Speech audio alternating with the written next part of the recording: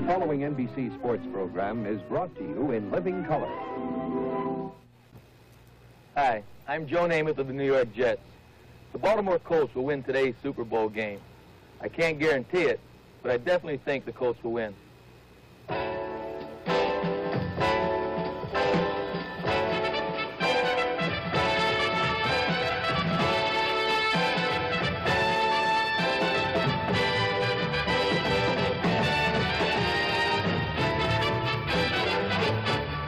Brought to you by Chrysler Corporation, extra care in engineering.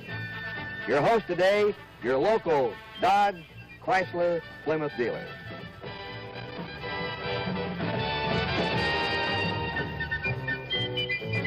This is the Orange Bowl. It'll be jammed 80,000 fans today, the pro football capital of the world, Super Bowl day, the culmination of the long season that began last September and winds up this afternoon. Only a half hour now, countdown to the kickoff in beautiful Miami. Hi, everybody. This is Kurt Gowdy, along with Joe Namath here in Miami. We're waiting for the start of Super Bowl V. Because of the demands and pressures of getting ready for this game, we have pre-taped this show in the outdoor studios of WCKT here in Miami. Anyone who recalls that Joe Namath 2 years ago personally guaranteed a victory for the New York Jets over the Baltimore Colts will be interested in his observations today. I don't know what you've read. You've read and heard a lot of things about Joe. Believe me, he is a serious student of football.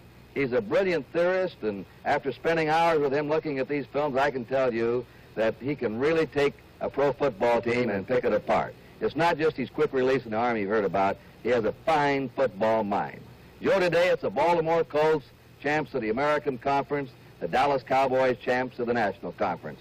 An old AFL team is not here today. Do you think it's taken a little sting out of the game? Well, I think it has, Kurt. In the old days, last year and years prior to that when we had the two conferences, the owners were always arguing with each other, the commissioners were arguing with each other, the players disliked each other, and it added a lot of excitement to this game. And without an AFL team in there, I think it does lack a little bit. Well, now, generally, how does it stack up to you before we really get down to details? Well, I think the Cowboys, I know the Cowboys have a tremendous running game, and Baltimore has a pretty good running game, not that outstanding. However, Baltimore's passing attack is head and shoulders above Dallas's because Craig Morton simply hasn't been able to throw the ball the last 4 or 5 weeks, and it's not because he can't. He's had a sore arm. He's had more injuries to his arm. And this is going to cause him a big problem. All right, we'll be back here with Joe Namath and a preview of Super Bowl V right after this message.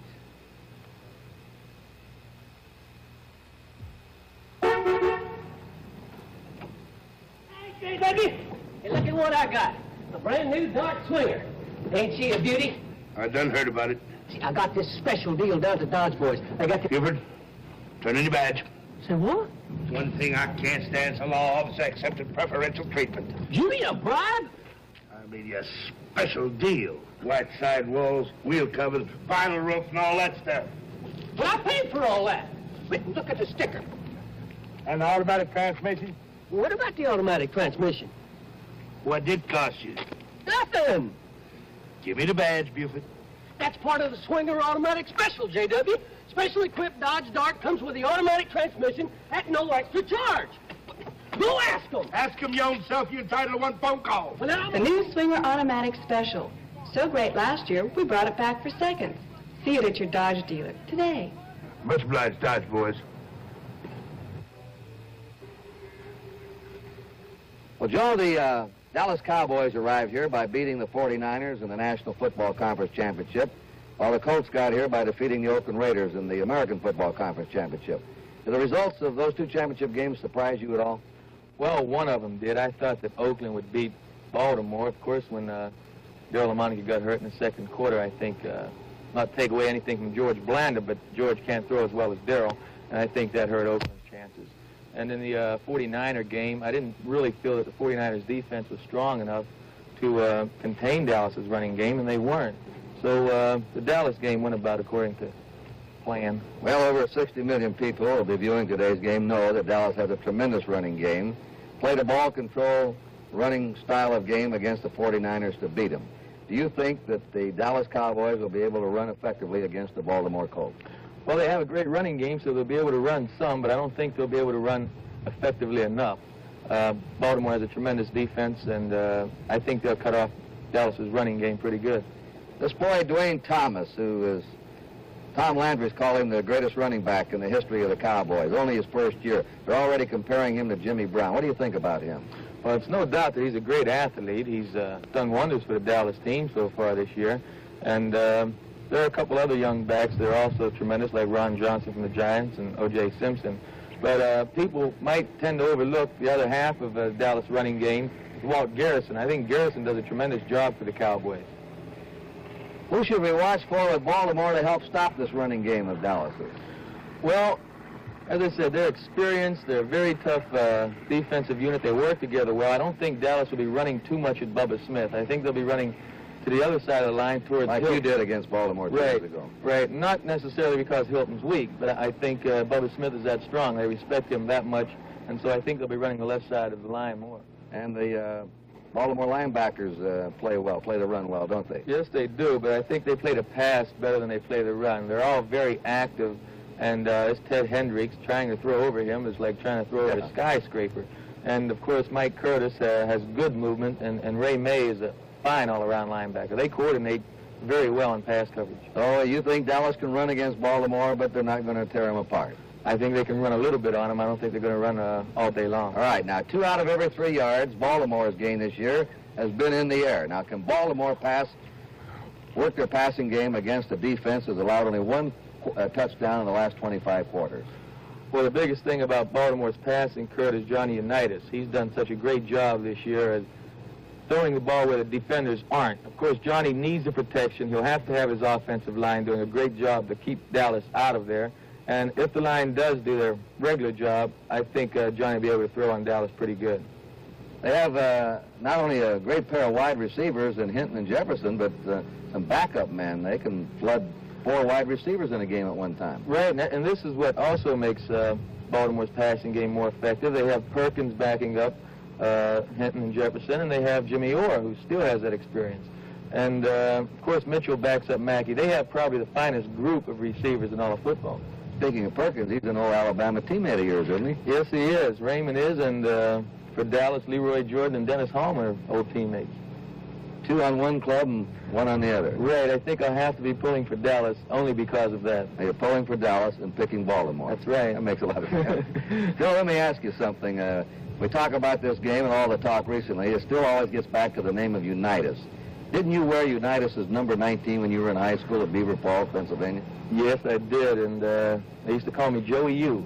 Right. Well, I didn't live too far from Johnny back there, I guess about 40 miles apart, and Johnny was a legend, and he still is a legend in that area, and I respect the man tremendously, and it was a thrill for me just to be wearing number 19. Now, Joe, we're going to put you in quarterback of the Dallas Cowboys and let you go to work against the Baltimore defense. Then we're going to move you over to the Baltimore team and let you try and pick apart the Dallas defense. And we'll do that right after this message.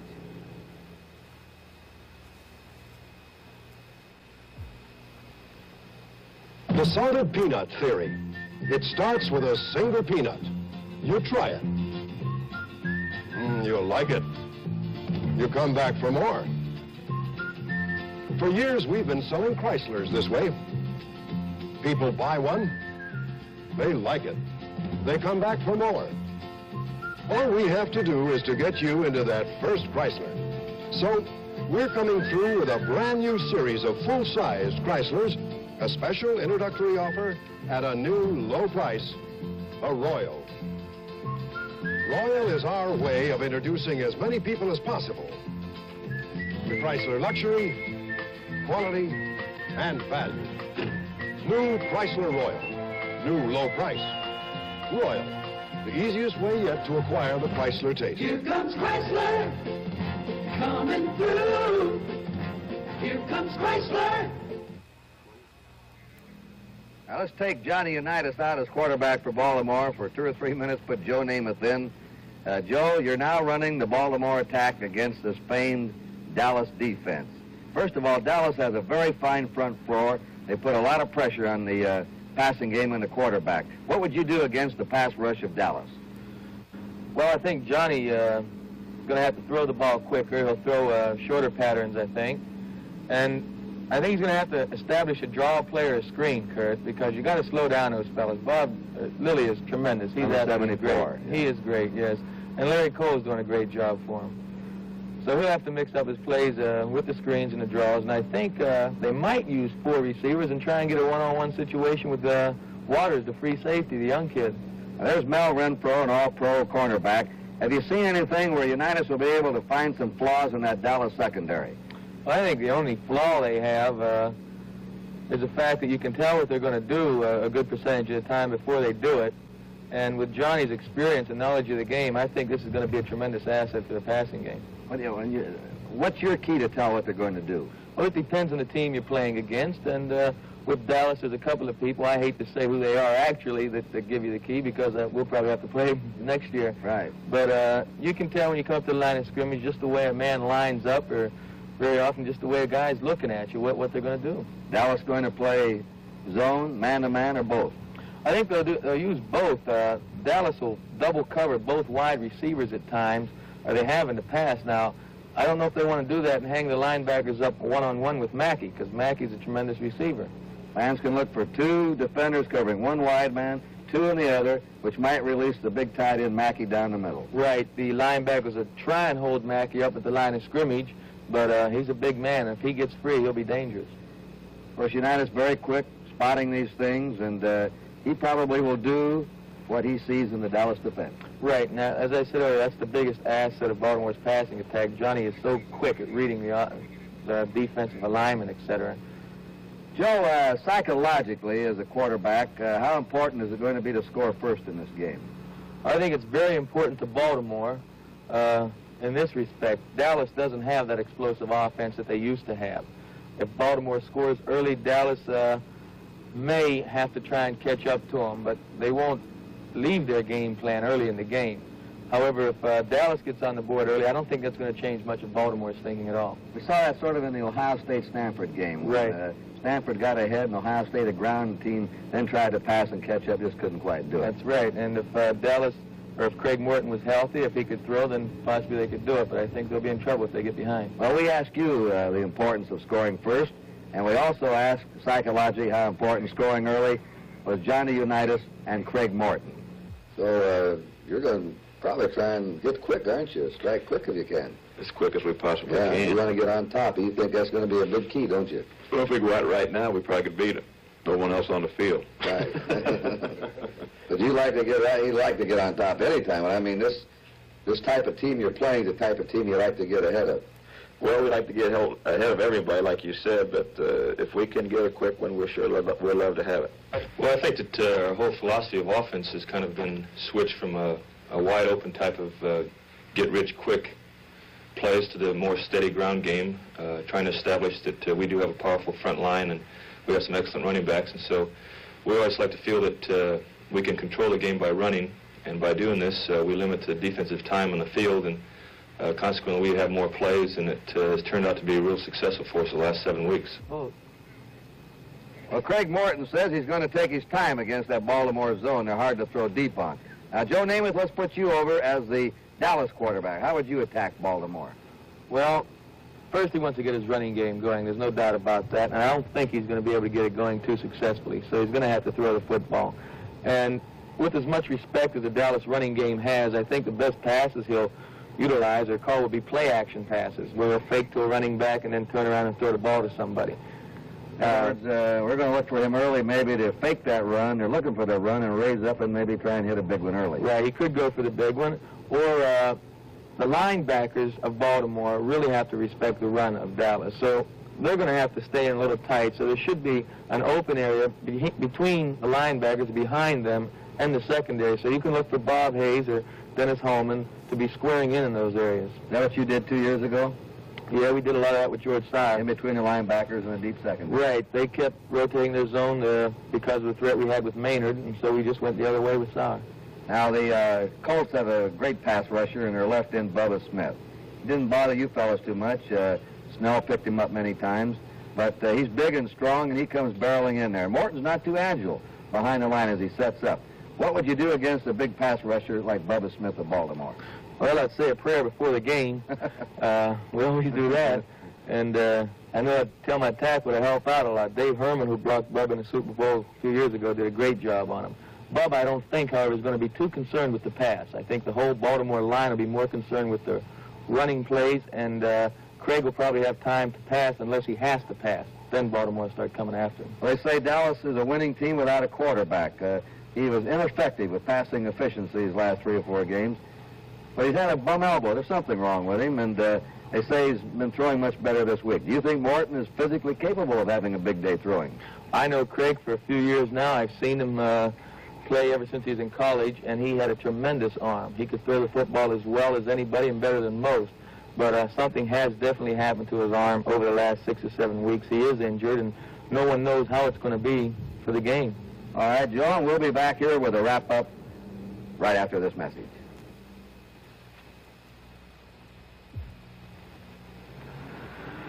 Okay, just go on back. Oh, don't worry. What do you mean, don't worry? What have you done to my car, lady? Nothing. It was nothing. Nothing. You call that nothing? The car's only 2 days old. Oh, it looks very new. Looks new. Oh, lady, you just hit the newest of the new cars. Out of a whole parking lot, you got to run into my new Plymouth Satellite. But I didn't hit your new expensive car. She did. She did. Oh, she did. Satellite isn't really expensive. In fact, it's very low priced. I'm terribly sorry. Oh, no damage done. Car with legs like that. Who's going to notice a little scratch? New Plymouth Satellite, America's lowest price 2-door intermediate. Based on manufacturer's suggested retail prices of Satellite pictured and closest competitive models comparably equipped.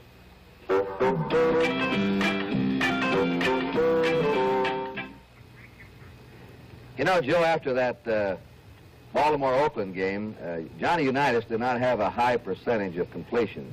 And you commented to me, though, how he threw an almost perfect game. Either hit his receiver or the defender never touched the ball.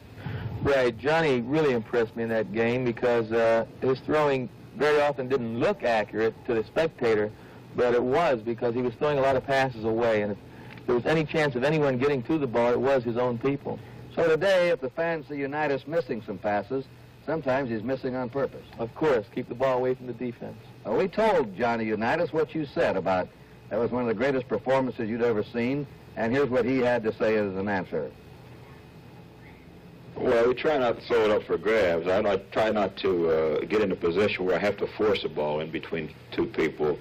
My arm's not as strong as it was 10, 12 years ago, where I could take that opportunity and have maybe a throw, drill it in through that hole. I don't have the speed on the ball that I once had, but I can still throw the outside without any problem. And you tend to hold the ball a little bit longer and make sure the man gets a little bit more open than what you would like, what you think he should be, Well, you're being honest. What you're saying is physically you can't pass the football as good as you did 10 years ago. Well, I can't put as much speed on it. Right. I could probably throw it better than what I could 10 years ago, but with not as much speed. I think Craig, of course, who's another Johnny Unitas, he's got all the experience. Craig is just really beginning in his career. He's had a lot of trouble this year, a lot of arm trouble, and whenever a quarterback has arm trouble, you got troubles because he can't work during practice, he can't do the things that makes great timing, and this has hurt him, and he's suffered for it, and we've had to compensate, in what we do to offset it. Joe, do you agree with Tom Landry on that? I certainly do. Timing phase of throwing a football is so important that you have to get out there and work at it and work on it every day. And if Craig can't throw it, he certainly can't work on it. And he paid a compliment to Unitas on his experience. You're still a fairly young quarterback, but year by year, are you realizing how important experience is in pro football? I certainly do, Kurt. When I first came into football as a rookie, I thought that I could play professional football. I had confidence. I wasn't aware of all the intricacies of the game. The more you play, the older you get, you're still learning. Johnny, I know Johnny feels the same way. Unitas, even though he's played 15, 16 years, you find out something new every game. Well, you went through a Super Bowl time here 2 years ago, the 2 weeks of preparation. Baltimore's gone at it differently this time. They've left their wives at home, their families. They come down here with total concentration. So has Dallas. How much pressure is there on these players coming into this game? Well, if they got their wives with them, I'd imagine there's a whole lot more on them than there would be without them. There's a tremendous amount of pressure on these guys. They're playing for the World Championship. They may never get another opportunity to be here, and it's the ultimate for the professional football player, to reach that goal, to be able to participate in the World Championship game and win it. So there's a tremendous amount of pressure on them. When you're in the locker room and somebody says, boys, it's just another ball game, it isn't, right? There's no way it's just another game. We're right here on artificial turf in this outdoor studio. What about artificial turf affecting the game? Baltimore's only played on it 3 times this year. Dallas has played on it all year. I don't think it'll have any bearing at all, Kurt, on the game. From what I've seen of the artificial turf, I've liked it. Some players don't like it because of an injury problem. They'll get scrapes and burns.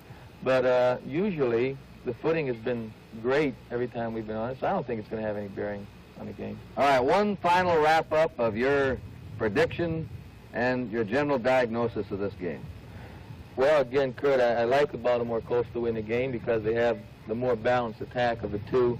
I don't think Dallas is going to be able to run the football on the Colts the way they've been able to run against these past few teams that they've played. And, of course, Johnny Unitas, with his experience, he's going to throw it to the right areas, and I think they'll move the ball on Dallas, and the field goal kickers are going to be very important in this game. Jim O'Brien for Baltimore and Clark for Dallas. Right, it could be decided by a field goal. Close game. It's definitely going to be close. Joe, we want to thank you very much. Incidentally, you'll be able to see Joe Namath on the Flip Wilson Show on NBC, February 4th. You've noticed the cast on his hand. Most of you know he broke his hand the 4th game of the year. It's still in the cast. A very slow healing bone there in that right hand you injured, wasn't it? Yes, it is, Kurt. It's taken a lot longer than I hoped it would take, and I'll get it examined again next week, and hopefully it's healed. Maybe you'll be unavailable for this show next year. You might be back in the Super Bowl as a player, huh? You know, I hope you're right about that. We have a fine team, and if we can stay healthy, if we have a little luck, we might be there next year.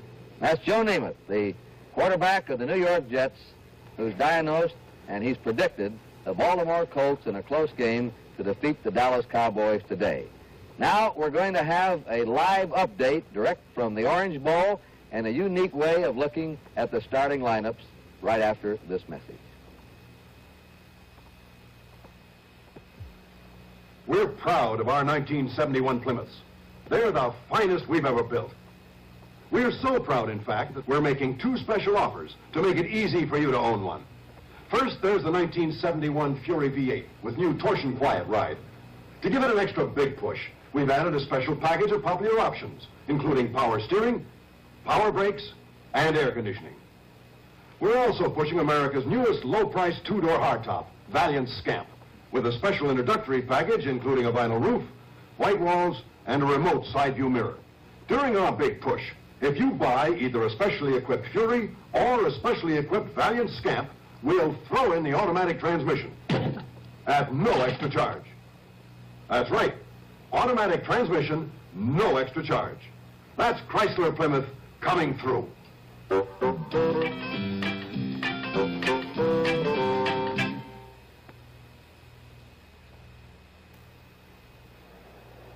This was the Orange Bowl Stadium early this morning. And now, just before game time, it is already filled, 80,000 on hand. We're here in our NBC telecasting booth now, and believe me, it's been a tough ticket for this game. They've been scalping them for over $100 in the hotel lobbies and around Miami. The weather is going to be played in bright sunshine. It is cooler, though. It's been hot all week here in Miami, but it cooled off yesterday. The temperature will be 65 degrees, an ideal climate for the players. And now we're going to take a unique look at the starting lineups as we match the offensive player against the defense.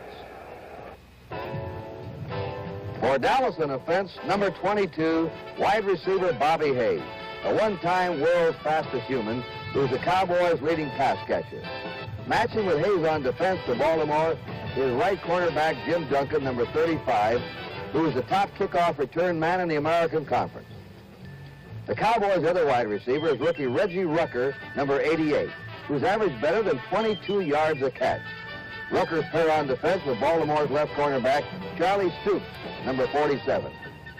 Tight end Pettis Norman of Dallas, number 84, is one of Coach Tom Landry's messengers. He carries in the plays along with the other tight end, Mike Ditka. Strong safety Jerry Logan of the Colts, number 20, who intercepted 6 passes during the season, will line up opposite the tight end. Rayfield Wright, number 70, is the starting right tackle for the Cowboys. And his duel with gigantic Bubba Smith, number 78, the Colts left end, should be something to watch. Blaine Nye, number 61, holds down right guard for Dallas. He's at his best pulling out of the line. Nye will be up against the wily Colt veteran left tackle, rough and tumble Billy Ray Smith, number 74. The Dallas center is Dave Manners, number 51.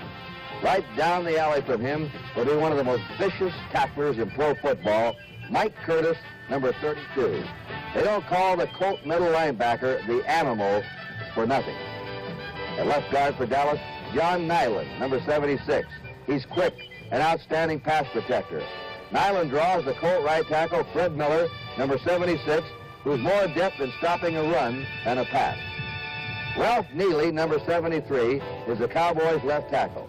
He's probably the top performer in the Dallas defensive line. Neely will be banging helmets with the Colts right end, Roy Hilton, number 85, who has developed into a fine pass rusher. Running back Dwayne Thomas, number 33, is a Dallas Rookie of the Year. He became a starter in the 6th game of the season and finished as a top Cowboy runner with 803 yards, the 5th best of the National Conference. Thomas had 2 exceptional playoff games, picking up a total of 273 yards in those 2 games. Paired with him is Baltimore's left linebacker Ray May, number 56. The Dallas fullback or running back is Walt Garrison, number 32. He gained 500 yards during the season. And the Colts' fast improving right linebacker Ted Hendricks, number 83, will be across the line from Garrison. Quarterback Craig Morton of the Cowboys, number 14, threw 15 touchdown passes during the regular season. But his scattered arm statistics in the playoffs were dismal. Opposite Morton on defense for Baltimore is free safety Rick Volk, number 21, who intercepted 4 passes during the season. And that's the way they'll line up for the opening kickoff in Super Bowl V.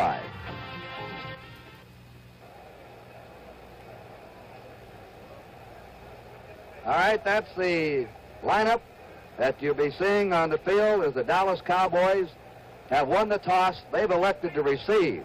And interestingly enough, we don't know how the wind is down in the field, but the flag shows that Dallas will also have the advantage of the wind in the first period.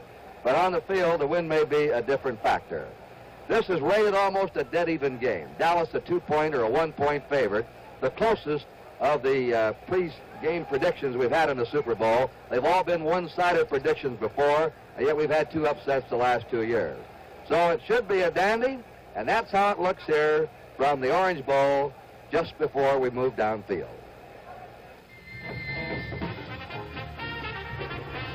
This Super Bowl special preview has been brought to you by Chrysler Corporation, extra care in engineering.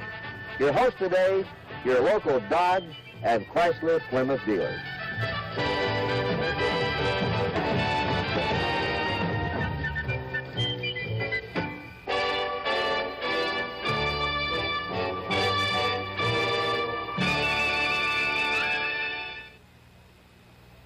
Lloyd Bridges, Gene Barry, and Diane Baker star in a chilling world premiere movie tomorrow at 9/8 Central Time.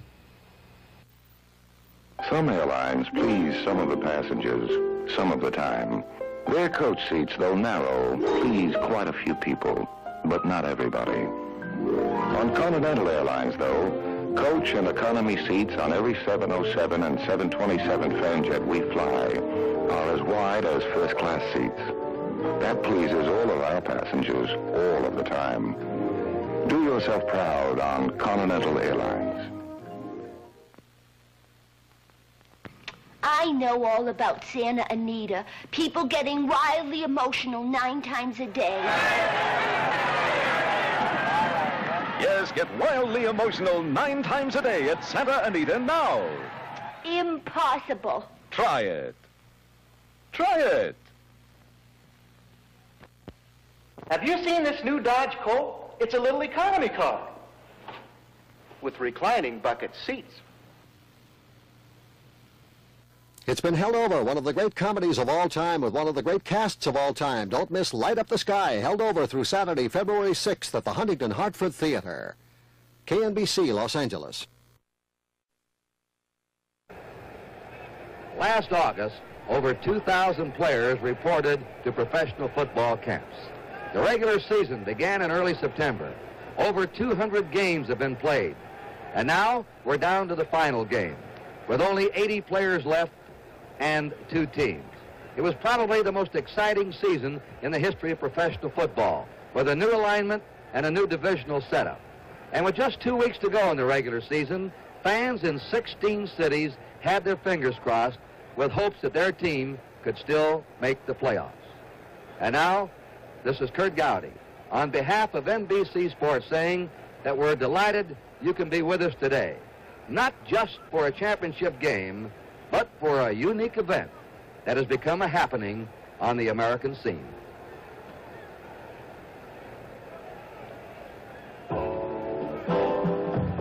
NBC Sports, a service of NBC News, presents for the championship of professional football, Super Bowl V.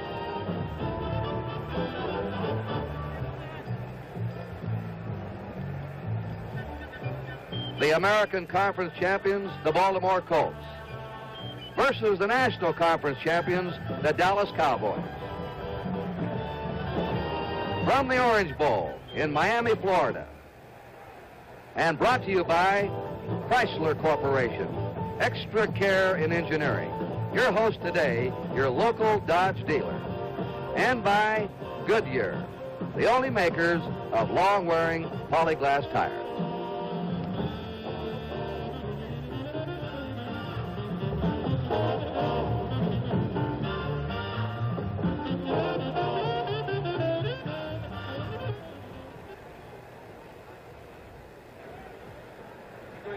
Miami, bright sunshine, the Orange Bowl Stadium. A record crowd for the Super Bowl today, 80,000. And of course, the artificial turf, the lightning-fast field.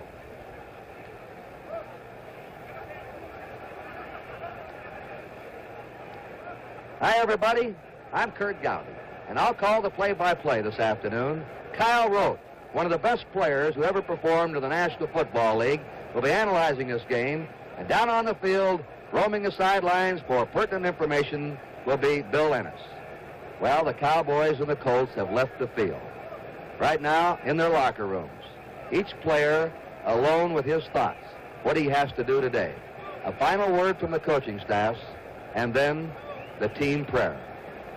Meanwhile, at the bottom of the Orange Bowl, there's pomp, there's pageantry, and there's music.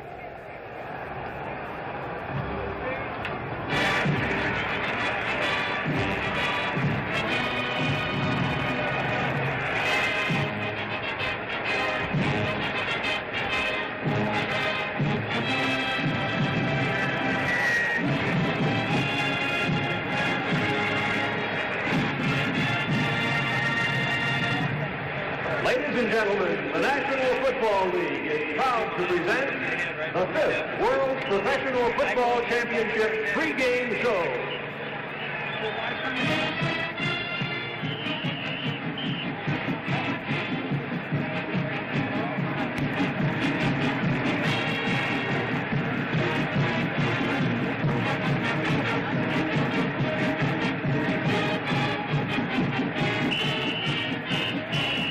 Symbolic of today's game is the shield of professional football with the letters NFL, the National Football League, comprised of the National and American Football Conferences, and 26 stars to indicate those 26 football powers whose gladiators of the professional gridiron led us to this confrontation today to determine the champion of the 1970 season.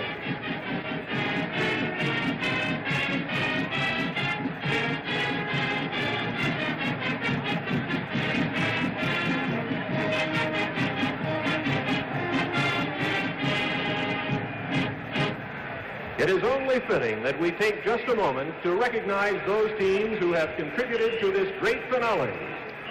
In the National Conference, the Atlanta Falcons, the Los Angeles Rams, the New Orleans Saints, the San Francisco 49ers, the Chicago Bears, the Detroit Lions, the Green Bay Packers, the Minnesota Vikings, the Dallas Cowboys, the New York Giants, the Philadelphia Eagles, the St. Louis Cardinals, and the Washington Redskins. In the American Conference, the Denver Broncos, the Kansas City Chiefs, the Oakland Raiders, the San Diego Chargers, the Cincinnati Bengals, the Cleveland Browns, the Houston Oilers, the Pittsburgh Steelers, the Baltimore Colts, the Boston Patriots, the Buffalo Bills, the Miami Dolphins, and the New York Jets. And the New York Jets, and of course our teams which have reached that pinnacle of championship status, today's contestants, the Baltimore Colts.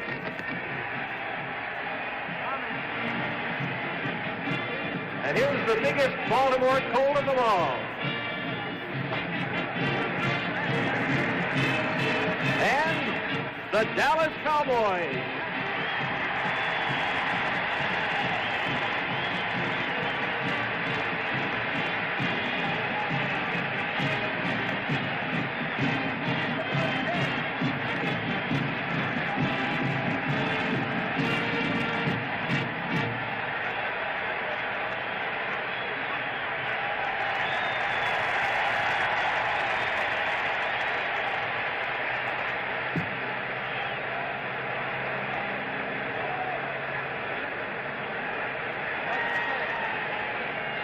Introducing Johnny Unitas, number 19, and Craig Morton, 14, wish they were that tall to look over that pass rush. The Baltimore Colts and the Dallas Cowboys are getting ready for the opening kickoff. We'll be back in a moment with more about Super Bowl V. Howard, about the air conditioning. Yeah, terrific, ain't it? I'm freezing. Great special on air temp air conditioning down at the Dodge Boys. My lips are turning blue. Specially equipped Dodge Polara got over 50% off the air conditioning sticker price. But, Howard, it's January. So, who's going to discount it in August? The factory air conditioning special on Polara and Monaco at the Dodge Boys right now. Wilkinson presents a commercial for Gillette's newest blade and Wilkinson's newest blade. This one has an edge strengthened with pure chromium. This one uses a platinum chromium alloy. Both will give you a very good shave. Now, we won't tell you that one is better. Try both. Platinum Plus and the blade by Wilkinson. We think you'll know which blade you prefer and which blade sponsored this commercial. And now for his pregame look, let's listen to Kyle Rote. Thank you, Kurt. Well, I guess we've sort of run out of time to just sit back and think about the game any longer. Time to give an opinion. And whether they will win the ball game or not is another thing, but I certainly do think the Baltimore Colts have the edge in this one. Dallas's strength is running, but they can be stopped on the ground. St. Louis did it. The Giants did it. Baltimore's strength is passing, but they can also be stopped through the air. Minnesota did it. Boston did it. Buffalo did it. But when you get over their strengths, then what? When the Cowboys have been forced to pass, well, they've had trouble. However, when the Colts have been forced to run, they've done pretty well, particularly in the last few games. And one other big difference, Dallas quarterback Craig Morton will be throwing into the Baltimore zone defense, whereas the Colts' Johnny Unitas will be firing at the Dallas man-for-man coverage. And when Johnny Unitas is going against man-for-man coverage, I think it's just a matter of time before he beats you. So we see Baltimore with the edge. Right now, down on the field, and Bill Ennis. Thank you, Kyle. This is the first Super Bowl to be played on artificial surface. The shoes that will be worn by many of the ball players, most in fact on the Colts and the Cowboys, will be this shoe here.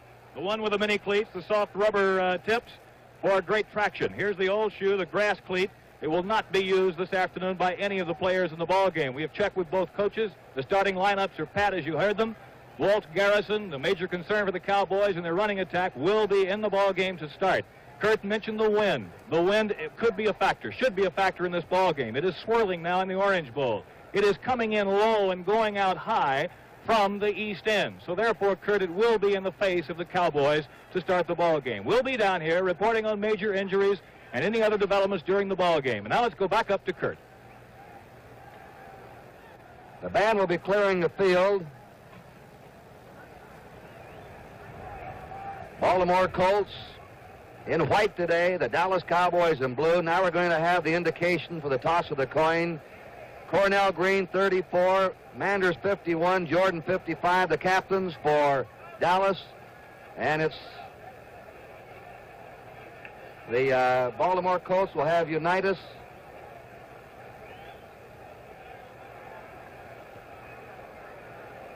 He's going to be the offensive captain. Ray May, number 56. Fred Miller, the veteran, is the defensive captain. Dallas won the toss. They've elected to receive. Baltimore will kick off from your right. Norm Schachter is the referee. Paul Trapinski, the umpire. Ed Marion, the head linesman. Jack Petty, the line judge. Hugh Gamber, the back judge. And Fritz Graff is the field judge.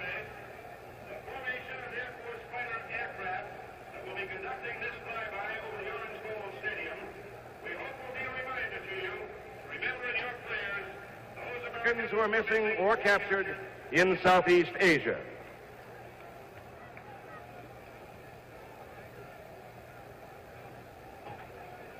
I hope you caught that announcement. We're going to have a formation of Air Force fighter aircraft conducting Ladies a and gentlemen, would you please join in singing our national anthem? They're not here yet.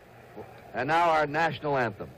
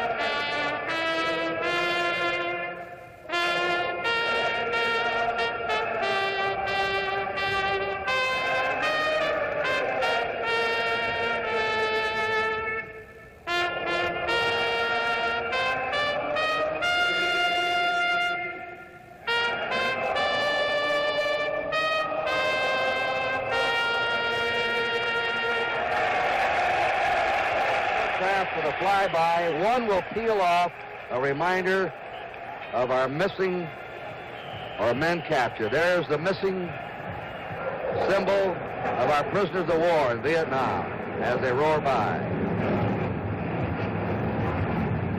One gun, 3 remaining. The national anthem was played by Tommy Loy with the South Dade High School band. We're clearing the field now. Baltimore will kick off from your right.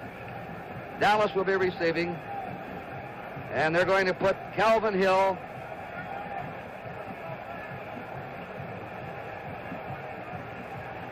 on the near side and Mark Washington on the far side.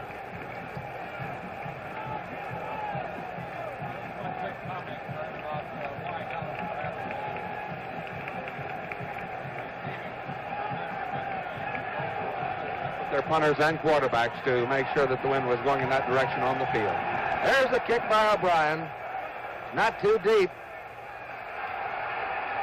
That's Calvin Hill, and he's ridden down on the 24-yard line. And he's hit there by Jack Maitland, number 40. And so we'll watch Dallas now go to the attack. A team that has changed from a big play team to a ball control team. But will they be faking that run today and maybe showing some play action passes early? Craig Morton said if he could get to Reggie Rucker early and give him some confidence, he may try and do it. It's on the 24-yard line of Dallas, first down. Morton, the quarterback. Garrison and Thomas set behind him. They're in their shift. Hayes is in the slot. Rucker outside of him. And that's Garrison, the fullback, to his 26-yard line. He's hit by Fred Miller and by Roy Hilton, number 85. Up front, Bubba Smith will be the left end. He's number 78 for Baltimore. Billy Ray Smith, the left tackle, 74. Fred Miller, 76, the right tackle. Roy Hilton, 85, the right end. Ray May, the left linebacker, 56. Mike Curtis, the middleman, 32. Hendricks, 83, the right linebacker. Second down, 8.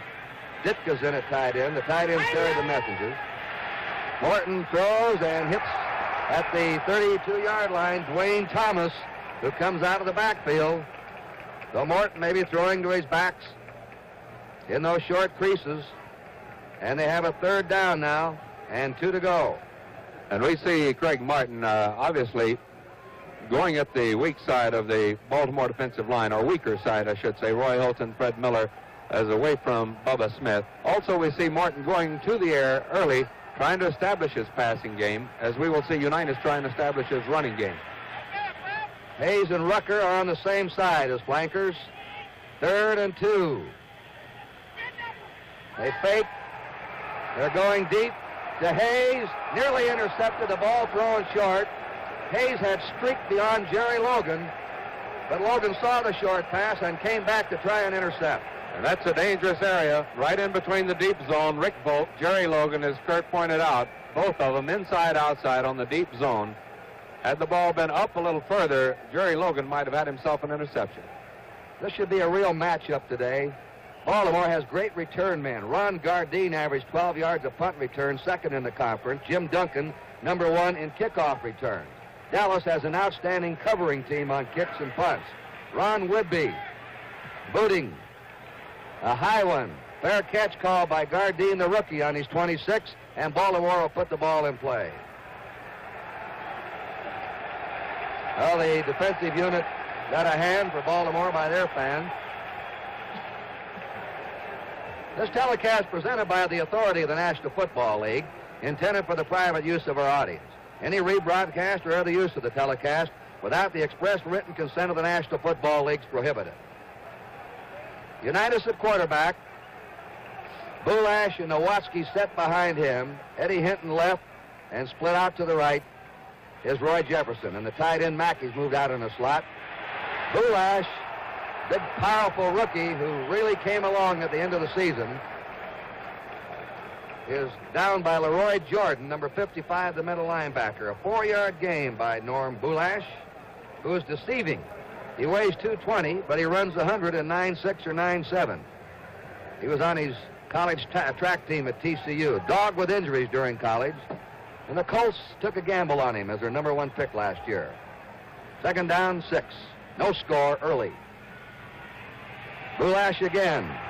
He's being hemmed, and he's trapped for a loss on his 25. And storming in there to get him, number 66, George Andre, the right end. Herb Adderley, the cornerback, turned the play in, number 26. Adderley with an extremely quick force on that play. Bulash had no place to go. You see Unitas come out with some play pass action, not on a 3rd and long, but in the next series of downs. Cal, we noticed on that kickoff, we were talking about the wind. It was against the wind that hung up there in the air.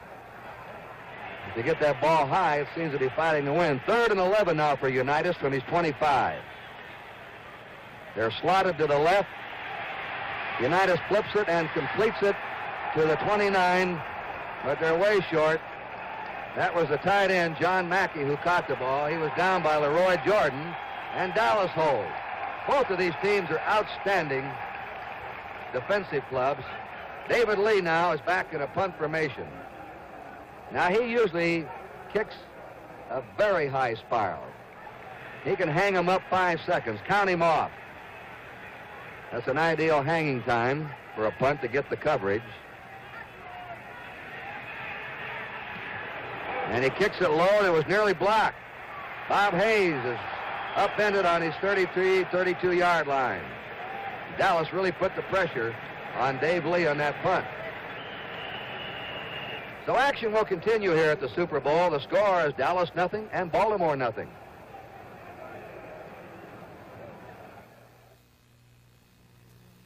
This was Watts, 1965. A lot of us didn't know where our next meal was coming from. This is the Watts Manufacturing Company today. Minority Americans working together, making products, making profits, and making progress. From payroll deduction, we're buying stock in ourselves. Soon we'll be one of America's largest minority enterprises. A team from a full-service bank figured it all out. First, they worked up the plan. Then they got up the money. Now they're helping to train us. Next, they'll pass out the stock.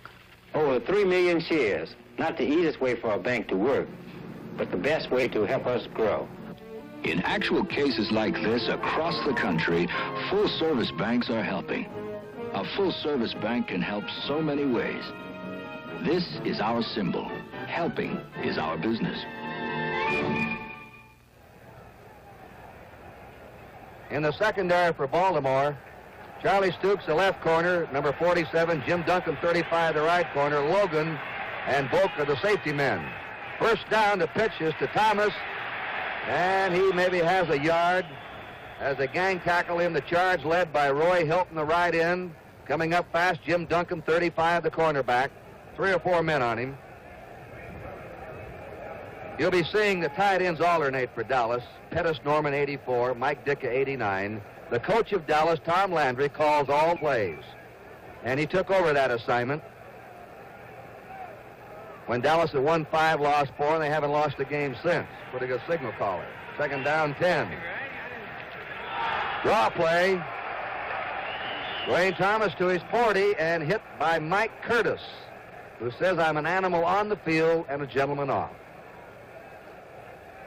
Here's Mike Curtis, number 32, the 6-year veteran from Duke, and he is all over the field. You'll see him this afternoon. You'll also see Dallas trying to take advantage of his mobility. They'll give him what appears to be a passing situation, come with the draw, trying to get him dropping back into pass coverage. Now they have a third down and 8, and they have Dan Reeves in. He runs a better pass pattern than promised. Morton is hit by 85, Roy Hilton. Morton moved up in the pocket and got rid of the pass rush. Couldn't find a receiver open. And then Hilton, as you saw, crashed into him from behind to drop him. And there you saw the key to the Baltimore defense, their linebackers. Excellent drops. They're so important in their whole defensive alignment. If they don't come up and help that line, the line's really not strong enough to hold it off by themselves. Very few lines are. And in the zone coverage, they have to make those perfect drops, which obviously they did then. Ron Whitby now. He's averaged 41 yards a kick this year. Ted Hendricks in there trying to block it. The kick is grabbed by Jerry Logan, gambling on his 25, and fights his way back to his 32-yard line, a 7-yard return. Claxton Welch downfield to make the tackle. I believe that's a penalty against Dallas. We'll have to see how they rule it. Our first penalty.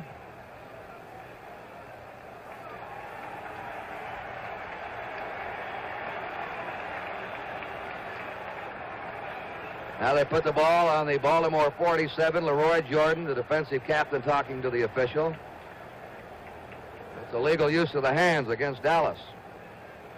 Baltimore's ball, first down on their 47. The best field position either team's had. Craig Morton getting some rosin on his hands. Johnny Unitas sets him down. Unitas looking, flips it, and it is intercepted by Chuck Howley. Chuck Howley coming to the 35 to the 40. Chuck Howley to the 50, and he's out of bounds. And grabbing him out was Johnny Unitas, who threw the ball. Howley, a very quick linebacker. All the Dallas linebackers are quick.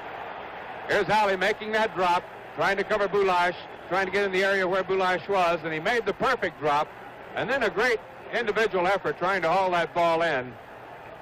Howley, excellent range, great lateral movement, and a pretty fair runner when he gets the ball. There's Johnny Unitas bringing him down. That was a 19-yard return by Chuck Howley. Dallas now in Baltimore territory, the first time neither club has crossed the 50. No score, 9 to go in the first period. That was Rucker in motion. Dwayne Thomas ganged up on the Baltimore 45. Jim Duncan barreling in from his right cornerback spot, putting the tackle on him. Dwayne Thomas, who Tom Landry has called the greatest runner in the history of the Dallas Cowboys. Just a rookie, came into his own in the 6th game against Kansas City when Calvin Hill became injured, and how he's carried that ball since. We have 2 West Texas State boys in the game today. Dwayne Thomas on the field for Dallas and Jerry Logan for the Baltimore Colts. It is 2nd down 9. Dallas in the Baltimore 45. Martin trying to dump it off. Incomplete pass. Looked like he was trying to set up a screen to one side. That was well covered by Ray May. Then he was looking for a safety valve man to get the ball to. You know, with as many intricate plays as Tom Landry devises, that could well have been a fake screen right, fake screen left, screen up the middle, which is not inconceivable. You can certainly do it. And it looked like he had 2 wide men out to the right and left, and then trying to go up the middle to Walt Garrison. Just over 8 minutes remaining in the first period, no score. 3rd and 9 for the Dallas Cowboys on the Baltimore Colt 45-yard line. Craig Morton, a 6-year pro veteran, University of California. He's had passing problems in the playoff games. Sets up and fires that ball, and he just missed Bob Hayes. Hayes had a chance at it. There's a flag down. They dropped the flag on the play. And we might have pass protection holding here against the Dallas Cowboys. Morton had a dislocated finger at the start of last season. Then he had a shoulder operation. They had to take 12 inches of ligaments out of a foot and put them in his shoulder. He's just been nagged with injuries the last 2 years. He's had a bad elbow the last month. Here's a penalty against the Dallas Cowboys. Back to their 31. It's holding on pass protection. Let's go down to Bill Ennis. Kurt, on the last series of downs when the Cowboys had the ball and Craig Morton was dumped, he broke the skin on his forefinger of his passing hand, and it was hurting him when he came to the side. He was shaking it. He had some medication put on it, and on these last 2, you can tell it might be bothering him some. Let's go back up to you. Dallas ball on their 31-yard line, 3rd and 33. And now Ray May, Bob Grant's gone in, a 4th linebacker, a 3-man rush. Coming through is Walt Garrison. He's hit by Mike Curtis, the middle linebacker of the Baltimore Colts, on the 41-yard line of Dallas. Blaine Nye, the right guard for Dallas, and Danny Reeves in the backfield. Great blocking on the draw.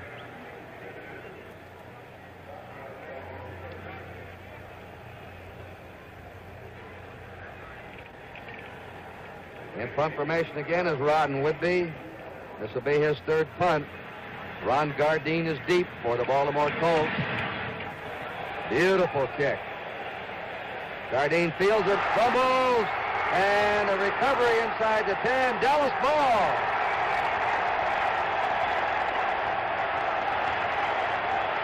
Gardine couldn't handle a punt. And here's a look at how it happened. Ron Gardine. Gardine trying to get going to his left, but the ball fading a little way to his right could perhaps be attributed to this wind. But another key play on a kicking play. And a big break for the Dallas Cowboys. Both Cliff Harris and D.D. Lewis are there. More pro games are turned around on kicks in the kicking game than any other factor. 1st and goal to go now for Dallas on the Baltimore 9-yard line. Morton feeding it off to Thomas. Thomas power running it, maybe reaching the 5 or just short of it. Charlie Stoops, the left cornerback. Roy Hilton again. Jim Duncan, all in on a play.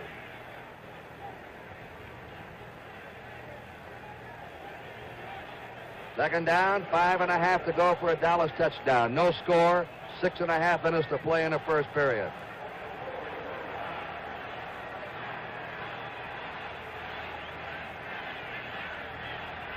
No wonder the coaches work in their kicking game. The receiving and the coverage. Second down, 5.5. Thomas again, stone wall, nowhere. Mike Curtis looked like he really moved in on that. He was a great charge, Kyle, as Curtis blasted through and hit Dwayne Thomas before he could get his momentum going. Now it's 3rd and 7 to go. I give Mike Curtis on this one. Fighting off that block on Dave Manders and just really overpowering Manders to get into the runner, Thomas. Dan Reeves, number 30, is checked in. Dwayne Thomas comes out. They use Reeves on 3rd down passing situations. He can catch the ball. 3rd now and 7 for a Dallas touchdown. Morton looking. And overthrows Reggie Rucker. And the field goal team is coming on. Rucker was covered there by Charlie Stoops. 4th and 7. Mike Clark is on. He hit 18 out of 27 this year. Reeves will hold for him at the 13-yard line. Slight angle from the far side. Kick is good. So Dallas is first on the scoreboard. Action will continue here at the Super Bowl. The score, the Dallas Cowboys 3, the Baltimore Colts nothing. Men, when you take it off with Noxema medicated shave, you know how close you can get? Hmm?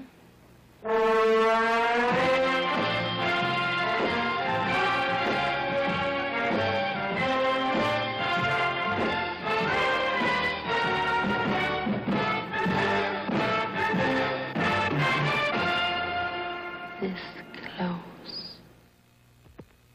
That's Andy Granatelli, automotive expert and president of STP. You might not expect a guy like Granatelli to worry like everybody else about cold weather starts. But while he's inside, burning the midnight oil, out here it's freezing. So Andy uses STP oil treatment, not because he makes it, but because it works like antifreeze for your oil. Helps any engine start easier all winter long. Have your service station add STP to your oil and get the edge on winter. The man with the jacket and black shirt is Gino Marchetti, considered by most experts the greatest defensive end who ever played football. And he's still a Colt fan, and he helps the Colts with some coaching during the years. Here's the kickoff, a short one. Running up on it is Jim Duncan, a great kickoff returner to the 30. Duncan nearly breaks it, brings it out to the 36. He's averaged 35 yards a kick return, and he usually gives Baltimore good field position after a kickoff. Claxton Welch brought him down. Baltimore did not have a turnover against Oakland to win the American Football Conference Championship. They've already had 2 turnovers in this first period. Unitas being intercepted once and then fumbling the punt away to Dallas. Baltimore's ball, first down on their 36. Unitas to Boulash. Boulash is hauled down on his 36-yard line by Bob Lilly, the sheriff. One of the greatest defensive tackles of all time. 10 years he's played with the Cowboys, a former All-American at TCU. Very agile and strong. And you'll see Baltimore putting 2 men on him. If they probably are starting their game plan to put 2 men on him. And some clubs even have to finally resort to putting 3 men to stop Lilly. Great, as you just saw, tremendous lateral reaction. Eddie Hinton flanks left, Roy Jefferson right. Second down, 10 for the Colts. Trying to establish that running game. Coming through is Nowatzki, who on the Tuesday before this regular season started was unemployed. He was cut loose by the Detroit Lions, picked up by the Colts as linebacking insurance. Injuries to Tom Matty, Jerry Hill, they made him into a running back, and he has come through, and he's been a good blocker. George Andre, the right end, made the tackle on him. A gain of 7. Third down, 3 for Baltimore. 4 minutes to go in the first period. Dallas is leading 3-0. Dallas putting those outside linebackers up. Boulash, he stopped at the 44 of Baltimore. Dave Edwards angling in from the left linebacker position, number 52. Number 75 is the left tackle who got underneath the play, Jethro Pugh. So the amazing Dallas defense that has allowed only 1 touchdown the last 25 quarters so far has throttled the Colts. And they throttle their ground game, which is hurting Baltimore. On the other hand, Martin has been successful with his short passes, certainly not his long passes. All right, in punt formation is David Lee, who averaged 45 yards a kick this year. He's kicking to either Hayes or Renfro. That's the type of high kick that this boy boots. And gets down there someone. If they can, they down it. And they downed it and carried it in. Well, they had him on the ropes if they could have kept the ball in there. Right. Just too many fingers in the pot, I guess. Too many cooks in the kitchen that time. Their momentum carried the ball across the goal line. You'll see him try and slap it back or slap it dead before it can cross that goal line. They would have had Dallas on the 1-yard line. But 2 or 3 men scrambling, and their momentum carried the ball in.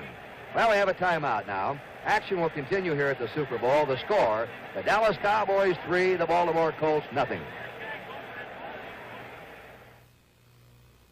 The Goodyear Custom White Tread Polyglass Tire. Laramie, you've got a lot of driving ahead of you, mister. Polyglass is mileage.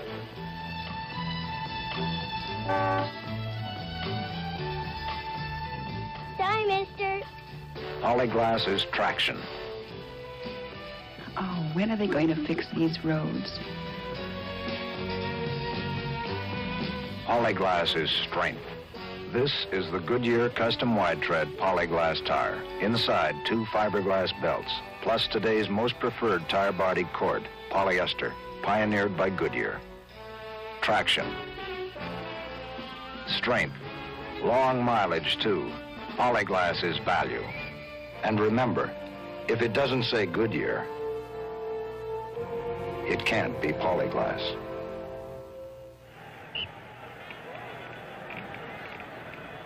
Tom Landry, with his back to you, has been a coach of the Cowboys since their inception in 1960. He watches his team. That's Ditka, who'll bring a play in on the next down. In motion goes Reggie Rucker. Walt Garrison, 25. He's my man. I was reared 2 miles from the rodeo grounds in Cheyenne, Wyoming, and this fella is a rodeo hand. He was a star in high school on a rodeo team. He's a bronc buster, Brahma bull rider, bulldogger. And I'll tell you, Kyle, I grew up sort of around the rodeo days, and you've got to be a tough performer. Well, he is a tough one. He's carrying an assortment of injuries into this ball game. A very bad ankle, which has just apparently gotten well enough for him to run, and also a chipped bone in his shoulder. Second down 5. The Cowboys in their 25. They're leading 3-0. In motion is Dwayne Thomas. Here's a draw to Garrison. Garrison has a first down to his 31-yard line. He's hit by Billy Ray Smith, who's going to call it quits after today. He'll retire. Tom Landry sending in Pettis Norman now with the play. You'll see Norman, 84, replace Ditka, 89, and Ditka come back in. The tight ends bring the plays in. Paul Brown used to use the guards as his messenger boys. Landry uses his tight ends. Dallas on their own 30. That's the first down. Here's Dwayne Thomas. And he's out of bounds on the 33-yard line of the Cowboys. Ted Hendricks and Ray May, the 2 linebackers, took him out. Ralph Neely, this is a great offensive line the Cowboys have, maybe the best in the business. Neely, 73 at left tackle. Nyland, 76 at left guard. Dave Manders, 51 at center. Blaine Nye, 61 at right guard. Rayfield Wright, number 70 at right tackle. The interior linemen don't get the glare of publicity, but you can't win without them. They're the protectors for the passer, the men that help move the ball. Morton making a screen this way to Reeves. Dan Reeves to the 35, trying to pick up some blocking. And he's to the 47-yard line. A first down again for the Cowboys. Charlie Stoops brought him down. Dan Reeves, who wanted to try something new this year, become a coach. He's a player coach. Now watch Martin go back, fake to his right. That's the fake screen right, screen left call. And here he comes out. Excellent protection. Ralph Neely, 73 out. Cutting back across field now, picking up some blockers, and then the rest of it pretty much on his own. This, of course, is fake screen one way, screen the other way. Gets those linebackers really moving when that quarterback goes back, looks off to his right like he's throwing that screen. They'll take off over there as though they have read the screen, and they drop it off to the opposite side. First down, Morton faking again. He's throwing deep to Hayes, and he's got him. Bob Hayes catches the ball. He's down at the 13. There's a flag down in the back of the line of scrimmage. In a fight, Bob Hayes and Jerry Logan going at it. There was a flag drop in back of the line of scrimmage. Here's the catch by Hayes. And here you'll see Stooks just lost sight of the ball. His back's to it. Had he turned around, the ball should never have been completed. But Stooks not, using his body, just trying to keep his eye on that runner, and there's the penalty. A call roughing the passer against Miller of Baltimore. After that ball is released, the referee is dedicated to protecting a passer. He's a sitting duck. Miller roughed him, so they tacked the penalty on after the completion, and Dallas now has a first and goal to go on the Baltimore 6. The two tight ends are in now, Norman and Ditka, to get some blocking power. Thomas and Garrison are messed up. Now they go into a split back formation. They fake, and Morton throws the ball, and they had it wide open. Wide open was Dwayne Thomas over there with Neely to convoy him into the end zone. Dallas is coming out throwing today, and they're confusing Baltimore right now. They've really got them confused on defense. And as you said, Kurt, no one anywhere near Ralph Neely and Dwayne Thomas. They were over near where the official is up at the top of your screen, all alone, about 10 yards away from any Baltimore Colt defender. Bob Hayes comes out. Going in now is Calvin Hill. Calvin Hill, Rookie of the Year last year, beaten out by Dwayne Thomas this year. Two tremendous young running backs for the future.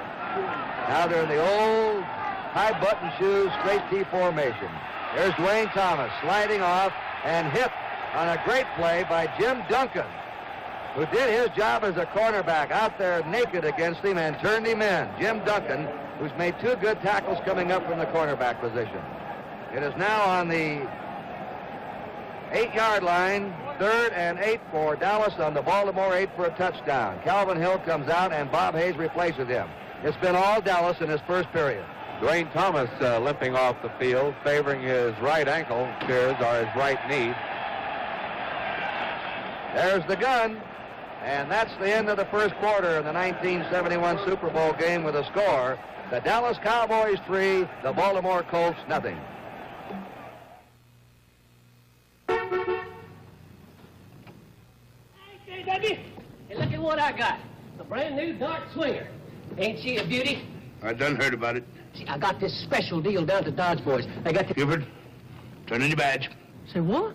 One thing I can't stand is a law officer accepting preferential treatment. You mean a bribe? I mean a special deal. White side walls, wheel covers, vinyl roof, and all that stuff. But I paid for all that. Wait, look at the sticker. And the automatic transmission? What about the automatic transmission? What did it cost you? Nothing. Give me the badge, Buford. That's part of the Swinger Automatic Special, JW. Special equipped Dodge Dart comes with the automatic transmission at no extra charge. Go ask them. Ask them your own self. You're entitled to one phone call. The new Swinger Automatic Special. So great last year, we brought it back for seconds. See it at your Dodge dealer today. Much obliged, Dodge boys. Today's game is being played for the Vince Lombardi Trophy. Vince coached the very first Super Bowl winner. Those who knew him knew he hated to lose, but he couldn't beat cancer. Brian Piccolo, the gutsy Chicago Bear running back, gave everything he had, but cancer cut him down too. You know, scientists tell us that through research, we're close to beating this dread disease. The National Football League asked you for your help in making that victory come sooner. Send your contributions, whatever you can afford, to Super Bowl Cancer Fund, Box 800, Grand Central Station, New York, New York, 117. We owe it to Vince and Brian. This is Kurt Gowdy, Kyle Rote, Bill Ennis, second period. Dallas was a little confused, you saw, in their last formation. Rucker started off the field, went back. That might have bombed out that wide open play they had. Here's Morton. He's hit. He throws the ball, but a flag is down. In there on him is Billy Ray Smith, number 74. I think we'll get a grounding penalty. You rarely see it called, but I think that's what it'll be. If this is called, this is the first one we've seen this year, Kyle. And the official who called it was standing right behind Martin. Looked like Martin was trying to hit one of his linemen and then suddenly veered away and threw it into the ground. 15-yard penalty moves the ball back to the 23-yard line of Baltimore. That's intentionally grounding. Loss of a down, so the field goal team is on. And now Mike Clark, who kicked a 13-yard field goal with 5:32 to go in the first period, will try again. Dan Reeves will spot the ball for him on the Baltimore 30.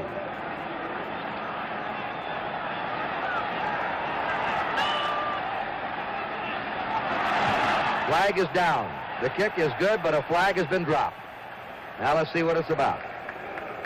It's offside against Baltimore, being declined by Dallas, and they grab a 6-0 lead.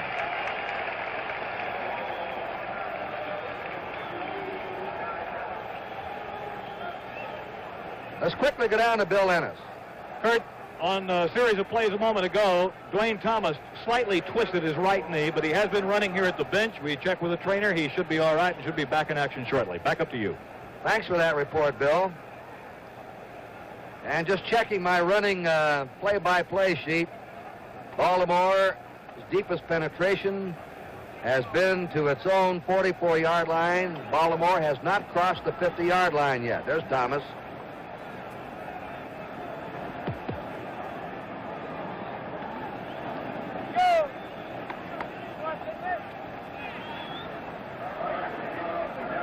Jim Duncan and Ron Gardine will receive this kick, one of them from Mike Clark. He booms it. It is coming to Duncan. A real threat. He's to the 10, 15, to the 20, and to the 25. As we said, I think one of the interesting matchups today is Gardine on punts, Duncan on kickoffs against a superb Dallas team covering kicks. First down, Baltimore on their 24. And now let's see if 37-year-old John Unitas can dig out and try and crack this Dallas defense as he sets him down. So far, he's not been able to move him. And he throws under the gun again. Boy, they're putting the heat on him. D.D. Lewis was in there. He was trying to hit Eddie Hinton. Unitas throwing under pressure, and you saw Hinton double team. Dallas has had 3 first downs, Baltimore none. There have been 2 turnovers, both by Baltimore. Dallas has not made a mistake so far. 2nd and 10 for Baltimore. And on field level, the wind is now into Unitas' face. He may have a little difficulty if he tries to throw one of those delicately timed passes. He may have to fire every short pass he has. 2nd and 10, fakes to Boulash, and that's incomplete to Jefferson. You know, Kyle, 2 years ago we covered the Colts and the Jets, and so far everything's sort of going wrong for Baltimore, almost like it was 2 years ago against New York. Really is, and however, I think they're fortunate just to be trailing by 6 points. They've had an interception, a fumble, then Hayes caught the long pass with the roughing the quarterback penalty, put them down to the 6, and they're just out of this with just 6 points. I think they're fortunate at this point in the ballgame. Baltimore's gained only 4 yards passing. Unitas is 1 out of 4. On 3rd and 10, he's throwing, and it's over the head of Hinton. That is going to be an incomplete pass. If it was not touched by Dallas, Dallas may have ticked that ball. You cannot have a completion from one offensive man to another offensive man. And that's what the Cowboys are arguing. We'll see if we can see it. And here comes the ball. We'll see how many touch it. No, he didn't quite. Yes, it looked like somebody tipped it. It looked like it might have been Eddie Hinton. And there's Mackey, 88. Well, we'll try another look. Here goes Mackey. We'll see if he touched it. Oh, that was Mackey. We were looking for Hinton. Apparently he's not. The Baltimore Colts have their touchdown. Dallas still complaining, and apparently with some reason. I think Cornell Green might have ticked it, say the official. We're going to explain that to you again after we get rid of this extra point. Maybe a commercial. Morrow holding. The kick by O'Brien is blocked, and it's a tie game. Baltimore got a big break. Coming through was Mark Washington to block the extra point. You cannot have a pass completion if the ball deflects from one offensive receiver to another. However, if it was touched in between by the defense, then it can be a completion. So evidently the official saw that a Dallas player, I think it was Cornell Green, might have kicked that ball into the hands of John Mackey, so it went as a 76-yard touchdown play. A lucky one for the Baltimore Colts. Action will continue here at the Super Bowl. The score is now tied, Dallas 6 and Baltimore 6.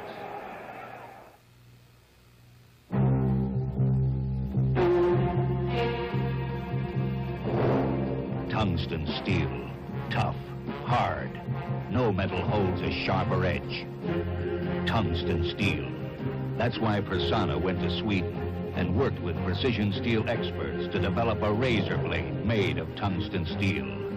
No metal holds a sharper edge. Introducing the totally new Tungsten Tough Persona 74. The Persona 74. This is the sharpest, longest-lasting razor blade made. The tungsten blade means a smoother shave. Persona 74. Not just a coating, but a totally new blade steel. New Persona 74. Tungsten tough to smooth out your shave. The Persona 74. Jim O'Brien now will kick off for Baltimore with Mark Washington back deep and Calvin Hill.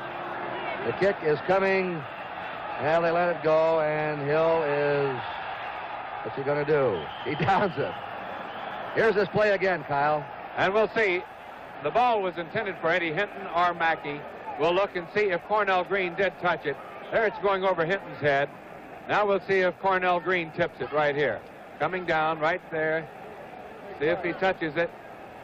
And it could have been touched or it could not have been touched. Really, it's hard to determine. But at any rate, John Mackey hauled it in. It's a touchdown, 76 yards. It's a tie game. Dallas now on their own 20. Greg Morton beating Thomas, and he is scissored by number 56, Ray May, who came in from his left linebacker position to make the hit on him. You know, it's been an odd thing.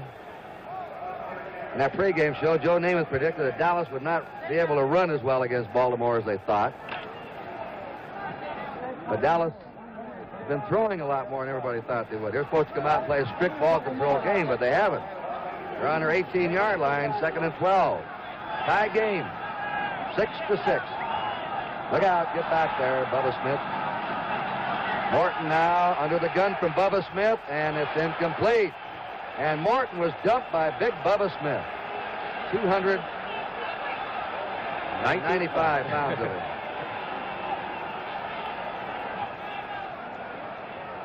Tom Landry sending in a new play. And also with the tight end Norman going in, he's sending in Dan Reeves, his back. It is now 3rd down and 12. Morton now is 3 out of 8. Unitas is 2 out of 5.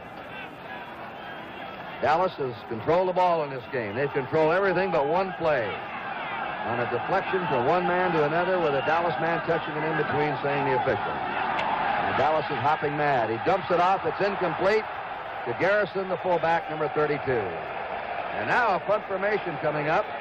And after that touchdown strike by Baltimore and holding Dallas, let's see if Baltimore gets the momentum going. Ron Whitby will punt. Ron Gardine, the rookie from Arizona, will be back.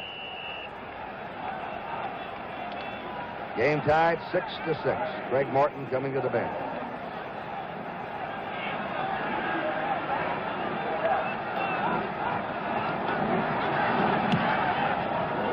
He booms it low into Gardine on his 38. Look at that coverage by Mark Washington. He was really down there, pouncing on it. Mark Washington covering. Timeout. Action will continue here at the Super Bowl. The score is tied. Dallas 6, Baltimore 6. I'm John Cameron Swayze, reminding you that H&R Block will prepare, double-check, and guarantee your tax return starting as low as $5 and make sure you receive every legitimate deduction. This year, more than 8 million families will trust H&R Block. You should be one of them. Just look for this sign. There's no finer tax service in America. Find 3 convenient H&R Block offices in Buena Park, Canoga Park, and Anaheim. H&R Block, a good place to place your confidence. The Oppenheimer Fund is a mutual investment fund whose management will take what it considers prudent risks in an effort to make your money grow. Ask your securities dealer for a free prospectus on the Oppenheimer Fund. You push a hack, you hear everything. So you'll have to make up your own mind about things, like with this Dr. Pepper. Look, how do you know you won't like it if you don't try it? The Dallas bench, already a controversial play in the first half. Dallas leading 6-0, widely outplaying Baltimore when Baltimore struck. Unitas trying to hit Eddie Hinton, bounced off his hands into the hands of Mackey for a touchdown and touched in between by a Dallas defender. Otherwise, it would have been an incomplete pass. And there's the charge on the right end of Dallas number 66, but he may have been drawn off on some illegal movement, illegal procedure. Vogel, number 72, the interior lineman moved. Let's go down to Bill Ennis. Kurt, during the timeout, we called Norm Schachter, the referee, over. He explained what happened. He checked with the back judge. The back judge told him a blue jersey touched the football between the 2 receivers. He could not give a number. The back judge could not either. He just said it was a blue jersey, and there was no question in his mind. Let's go back to you. All right, with Cornell Green that touched it, as you saw in the replay. Boulash to the 35, and now the Colts call him Big Boo. That's who. Picks up 2 yards. It'll be 2nd down, 13 for Baltimore. They're having trouble running against this very quick Dallas defense. Earl Morrill on the sideline. He's the alternate quarterback. He was here 2 years ago. Unitas was on the sideline that day. Unitas coming in late in the game. 2nd down and 13 to go. Baltimore in the 35. We're tied up 6-all. And hit again is Boulash on his 37. That was Cornell Green, the strong safety, who came up along with 63 Larry Cole, the left end, and Jethro Pugh, 75, the left tackle. Unitas is trying to get that running game going so he can open up that passing attack, but he can't do it. Dallas has just been too quick. I think the way Cornell Green has been playing on 2nd down situations, uptight, watching that back. We might look for Johnny the next time he has a 2nd down situation to go deep. 3rd and 11. Unitas, strong rush on him. Sideline pass over the head of Eddie Hinton, 33, who's being covered by Mel Renfro, one of the great defensive backs in pro football. And you saw Cole in there. Unitas is getting a hard rush today. He has not had much time every time he's thrown. 4th and 11 and a punt formation with David Lee now to kick. Bob Hayes, Mel Renfro back as the 2 safety men. 11:48 to go in the first half. The game is tied 6-6.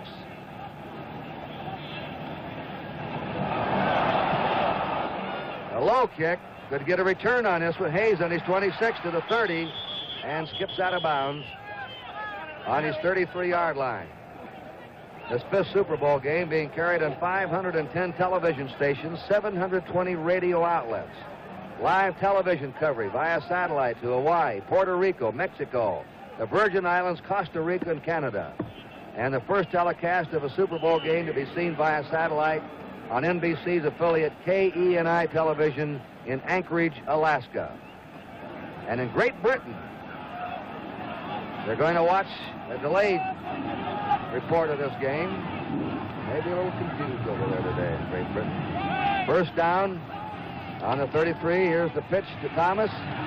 Thomas battles his way to his 35, and he's hit by Rick Volk, the safety man. We're going to pause briefly for station identification. This is the NBC television network. Inquiry with Sheriff Peter Pitchess at 5 on KNBC Los Angeles. Now we said that Baltimore is not running against Dallas, and neither is Dallas running against Baltimore. They've only had 30 yards rushing. The Colts have had only 12 rushing. Fake draw. The pass incomplete to Bob Hayes. Hit the turf. Morton on a play action, trying to make Baltimore think run and then pass. Fake to Garrison on the draw, and the pass was in front of Bob Hayes, who had curled into that zone open. And you can just see the pressure in a game like this. Both quarterbacks, Morton and Unitas, offline on a number of their passes, throwing it down into the ground, trying to make sure they guide that thing so well. They're holding on to the ball just a little too long, and it's taking it right down into this artificial turf. Morton is 3 out of 10. And on third down, it's off to Reeves. Reeves nearly dropped the ball, then he's stopped on his 34-yard line by Ray May and Mike Curtis, the 2 linebackers in there on him. So now it'll be 4th and 9, and Ron Woodby comes in. This is turning into a punting duel here in the first half with 2 very tough defenses. That's why they're both in the Super Bowl, because they have great defenses. To beat this Baltimore defense, you've got to beat their linebackers. Again, they are the key to it. Ron Gardine, the safety man. Flag goes down. A high kick. Gardine is calling for a fair catch on his 22-yard line. But a flag has been dropped. Offside against Dallas. Let's see what Baltimore wants to do. Wouldn't be surprised to see them have them kick it over. That's, we'll see. They may take. That was a 44-yard kick from scrimmage with no return, a very effective punt. 10 minutes, 17 seconds remaining in the first half. The game is tied 6-6. They're going to bring it back. A key point in this decision is that it is 4th down and about 7 to go, and with the penalty, of course, it'll bring it out to about 12, 13 yards to go. They looked over to McCaffrey, the Baltimore coach. He gave him the decision, accept the penalty. Now it's back on the 30-yard line. Dallas has run off twice as many plays as Baltimore. Once again, Ron Woodby, who in his senior year at Tennessee led the nation's college kickers in punting. And he boots this one away. Another beauty, fair catch called by Gardine. He already called for the catch on his 21-yard line. So by accepting the penalty, Baltimore lost a yard. Excellent kicking by Ron Woodby. Timeout. And action will continue here at the Super Bowl. The score is Dallas 6 and Baltimore 6.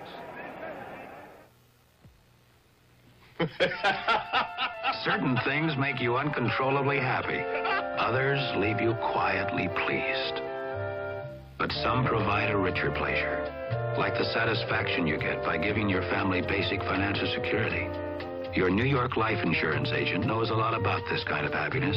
Helping people find it is his full-time career. How can life insurance make your family's future happier?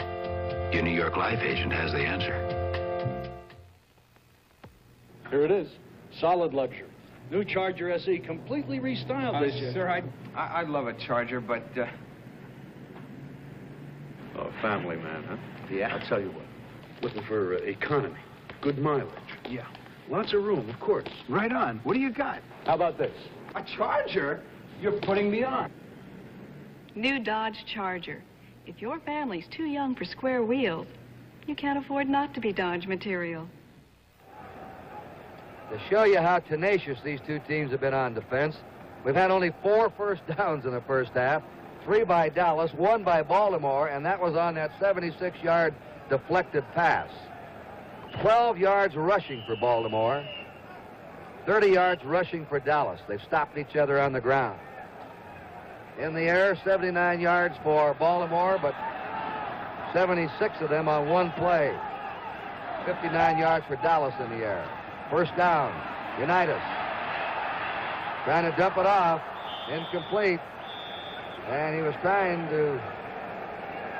Well, he had some defenders there. He really had no receiver. He had no receiver there, but there were defensive men in the area, so it's not intentionally grounded. Actually, he's unhappy. I can't think, but help to think that he threw the ball away. He saw Norm Bulice a little bit trying to come out in that area, but he also saw one of the Cowboy defenders coming in on Bulice, so I think he sort of dumped that away. Unitas 2 out of 7. Bulice trying to swing around. Charlie Waters, a safety man, a rookie, 41. What a play he made. He did not make a tackle in college until he played in the college all-star game. He's from Clemson. They put him in at defense. That's the first tackle he ever made. He was an offensive man in high school and college. He's turned into quite a rookie safety man, a free safety. On the 21-yard line of Baltimore, they have a 3rd down and 9. The game is tied 6-all.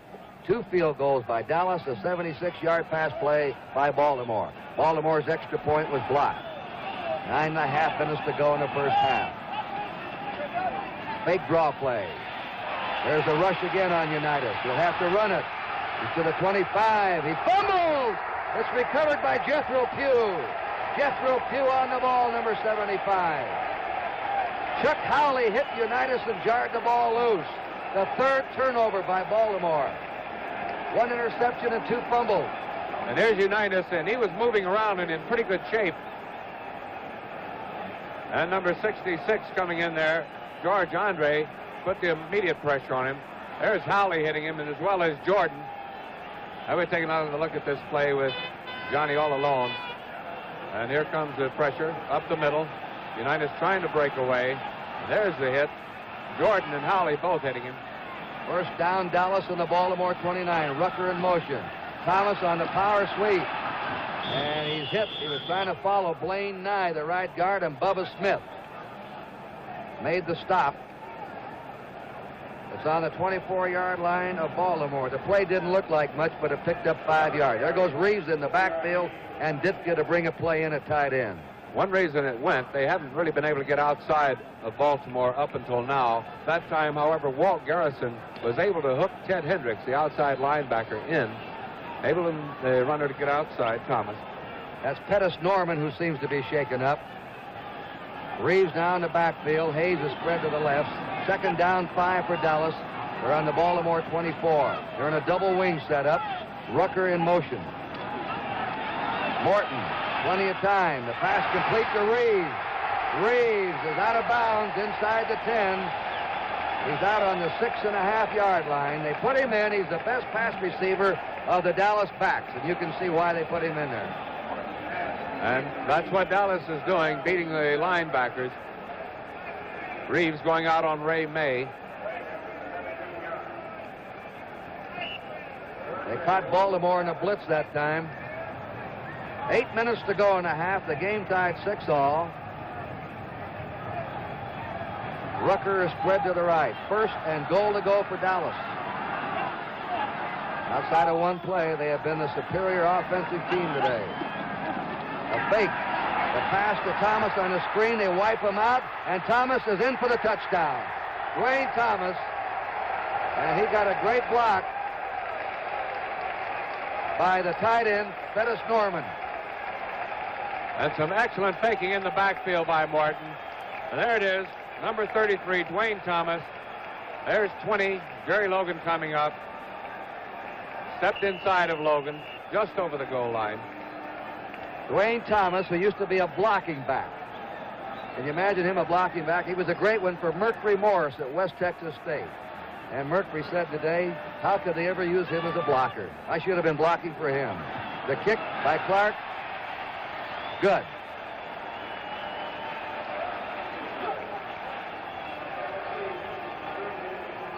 So the Cowboys have made their own luck today. They had one bad break, if they want to be a Cowboy fan, a deflected pass.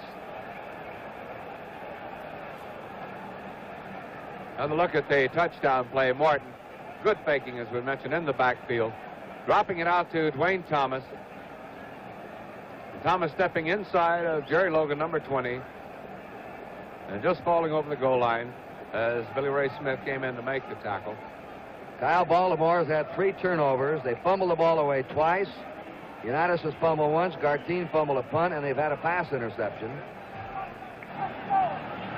And Dallas has not had a turnover, and that's the story so far. Duncan takes it on the 8. Comes to the 20. He's up to the 30. This is a typical Duncan return as he runs it back to his 38-yard line. And the tackle is made there by Richmond Flowers, a former high hurdler at the University of Tennessee. Remember the Bing Crosby Pro-Am Golf later today on NBC, live from Pebble Beach. First down, the Baltimore Colts trailing 13-6 on their own 38-yard line.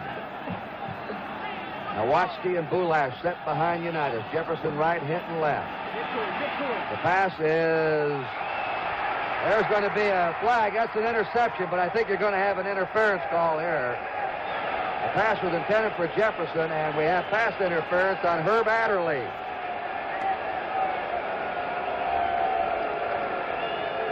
Dallas is conscious to the outside on defense, and Baltimore's trying to curl their men to the inside. That's pass interference. Here's a look at Roy Jefferson running this pattern. He'll be picked up by number 26, Herb Adderley, as he does that little turn in. Adderley coming in. And the ball, before it got there, that was the contact the official was pointing out. Baltimore now, the Dallas 49. Unitas quickly to Jefferson, complete out of bounds on the 41 of Dallas. Adderley drove him out. This is 3rd Super Bowl game for Adderley, 2 with Green Bay. He was happy there, unhappy up there, and they traded him to Dallas. Adderley is the type of cornerback that if you're a receiver, you regret catching the ball. He really racks you up after you catch it. Come on, Dees. Come on, Dees. Second down, 2 to go. Baltimore on the Dallas 41. 13-6, Dallas leading. Just under 7 minutes to play in the first half. Bulash. Bulash to the 37-yard line, hit by Chuck Howley, a 12-year vet from West Virginia. Number 54, and it's a first down for Baltimore. Now the clock shows 6.5 minutes to go in the first half. Baltimore on the Dallas 37. Outside of that 176-yard pass play, that's the first time that Baltimore has put on a drive and crossed the 50-yard line. Now Johnny Hughes seems to have them moving. Fakes to Bulash. He throws the ball deep to Hinton. It's intercepted. Mel Renfro intercepting. Unitas knocked down as he let it go. George Andre hit him. There's Mel Renfro who intercepted. He intercepted 4 during the year. 4 turnovers now by Baltimore. 2 interceptions, 2 fumbles. There it is again, and Unitas looked like he got shaken up a little bit on the play after he threw it. Down, I don't know whether, at least he sort of hobbled off, looked like he was in a little bit of pain. Boy, he's had a rush on him today. That was Andre. They've all rushed him. He has had very little time on any pass he's thrown today. Probably the most intense pressure he's had all year. Oakland did not pressure him. First down for Dallas on the 15, their own 15. And coming up to the 17 or 18-yard line is Dwayne Thomas. And he's hit there by Billy Ray Smith, 74, and Ray May, number 56. Getting back to this Dallas rush on Unitas, actually there have been a couple of Red Dogs, but not a consistent Red Dogging pattern. And this has been done pretty much by that front 4. Andre, Lilly, Hugh, Cole. Tremendous pressure on Johnny. On that play, he had Eddie Hinton wide open, but he threw the ball too late. As he hit by Andre, let it go, and Renfro picked it off. It was too short. Thomas, or Garrison. This is Thomas running that sweep. Dwayne Thomas, Rick Volk, and number 32, Mike Curtis. And they'll spot the ball now on the 22-yard line of Dallas. They'll have a 3rd down and 3. Once again, we saw the reason Thomas has been having such a great season running in the latter part of the year. Walt Garrison, number 32, and we see Earl Morrow warming up on the sideline. Apparently, Unitas was shaken up to the extent that we may see Morrow in the ball game. 3rd and 3 for the Cowboys. They're ahead 13-6. 4.5 minutes to play in the first half. Baltimore nearly jumping offside. They may have. Thomas running the ball. He's over his 25 to his 26. It's good for a first down, but a flag has been dropped.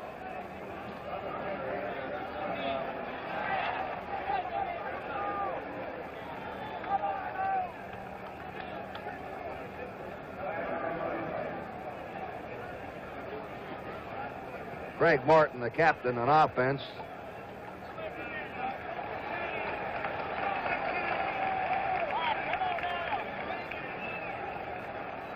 Here's a signal, offside. You saw 2 Colts jump. Looked like the 2 interior tackles.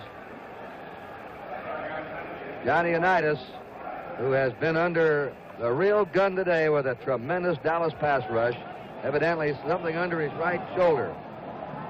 It's an ice bag he has on to prevent swelling. First down for Dallas. Morton is screened to Thomas. Thomas being pursued by Bubba Smith, gets away from him. What a move that was. Looked like a ballet dancer on that one. What a move as he spun away from Bubba Smith, who appeared to have him hemmed in. It's Tom Landry sending a play in now. Watch this move. And a good fake to Garrison. Now just a little lob out to Thomas.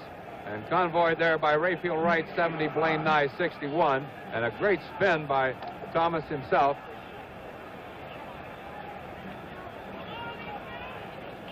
That was a 6-yard gain.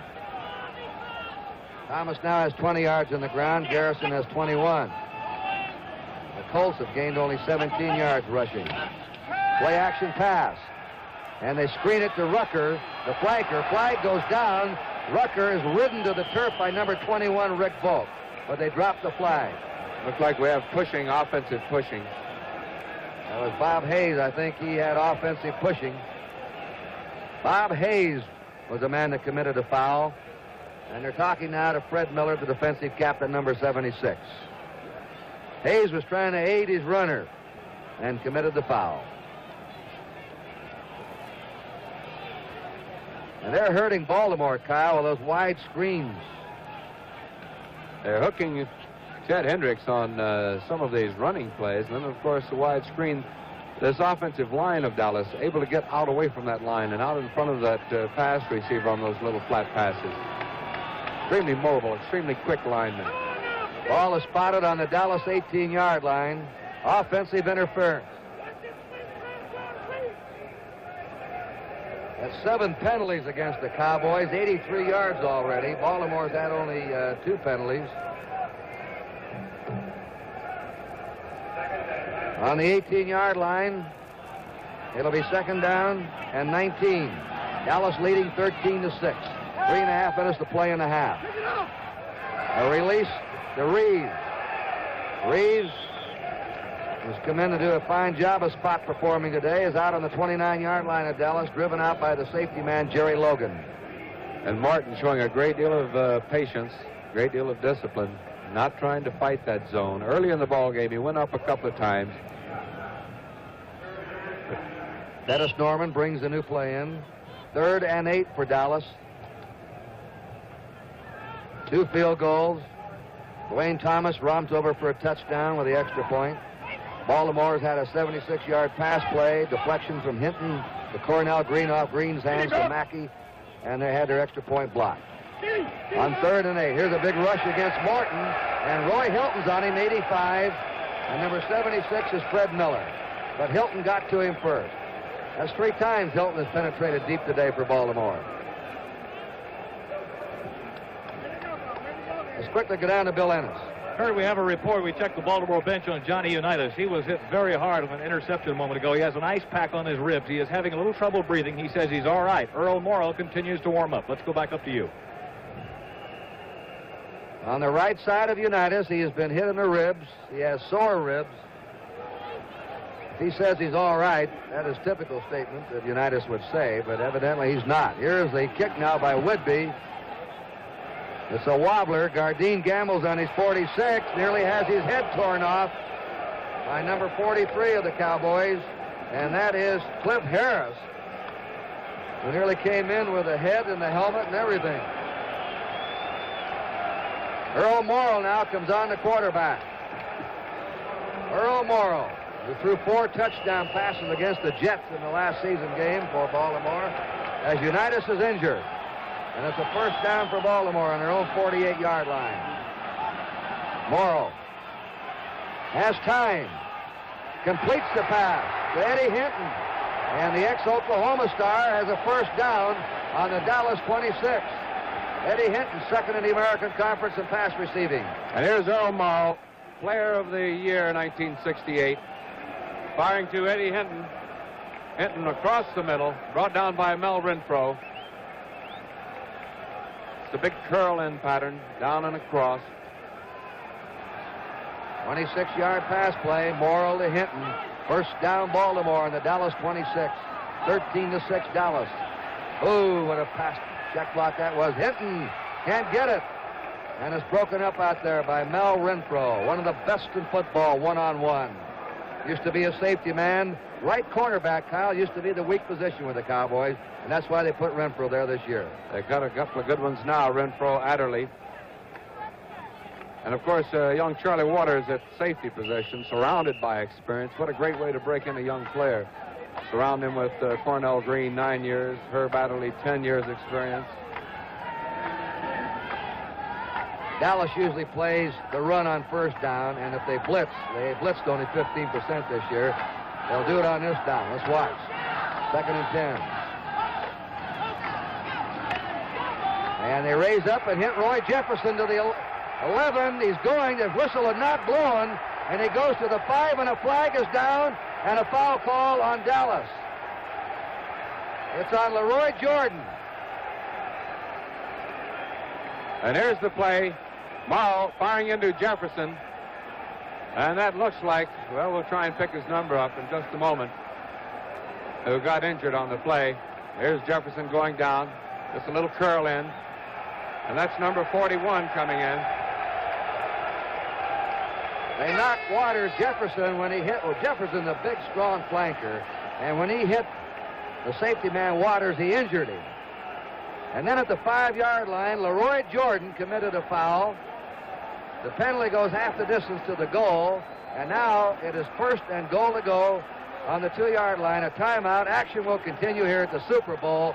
The score is the Dallas Cowboys 13 and Baltimore 6.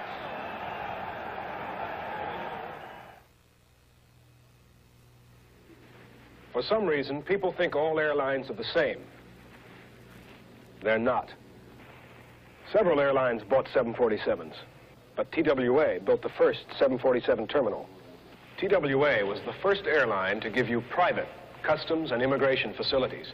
Most other airlines still share. Only TWA gives you a choice of 2 movies on every movie flight. At busier airports, we moved our departures to 15 minutes before the hour, so thousands of our passengers beat the crowds every day. For years, the coach passenger has helped pay our bills. We're paying him back with a whole new coach service on TWA ambassador flights. Whether you're flying in the United States or around the world, it pays to spend your money carefully. All airlines are not the same.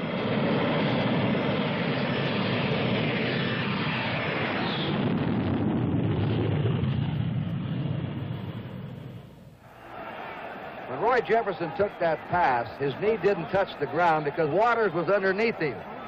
That's when Waters became injured, and that's why Jefferson could get up and keep running from the 11 down to the 5. And now Earl Morrill has moved this team in 3 plays from his own 48-yard line to the Dallas 2.5-yard line. A first down and goal to go. They have the 2 tight ends, Mackey and Mitchell, in the game. They have Bulash and Nowoski behind Morrill. And it's off to Bulash, and he's stopped. That blue wall with Lilly and Pugh in there underneath. Renfro coming in to help, number 20. And number 54, Chuck Howley. And as they untangle, it's still on the 2-yard line. 2nd down and 2 to go. We have 1 minute and 33 seconds to go in the first half. Baltimore has a chance to go in front here in the closing seconds of this half with a touchdown and a point. We'll see if Dallas can stop them. They've allowed only 1 touchdown in the last 26 quarters. And Bulash trying to fight his way in. He can't do it. A big hit on him there by George Andre and Tom Stinchik.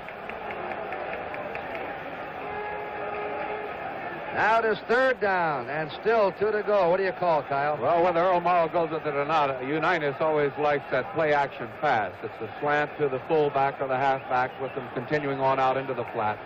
We'll see which play selects. 3rd down and 2 to go for a Baltimore touchdown. That could tie them with the Cowboys. Bulash stopped again. What a defense down there in that goal line. They haven't budged an inch. We're in the last 25 seconds now, the half. And Baltimore is calling for time with the clock showing 21 seconds to go in the half.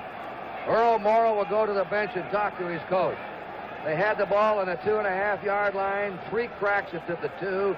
A 4th and 2 to go for a touchdown with only 21 seconds to go.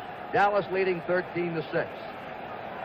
Now what do? You go with try and get the sure 3 points, which should be.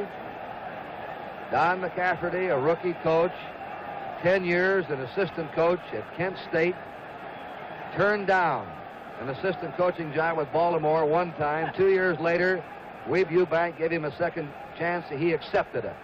11 years as an assistant coach with the Colts. Shula left, and now Don McCafferty is the man. And right now, to his other 15-year veteran quarterback, Earl Morrow. They don't have the kicker in there. They're going for it. 4th and 2 to go for a Baltimore touchdown. Dallas leading 13-6. Baltimore's driven from their 48 to the 2. Morrow has moved the team better than Unitas did. They seem to get better protection. Unitas is injured with bad ribs.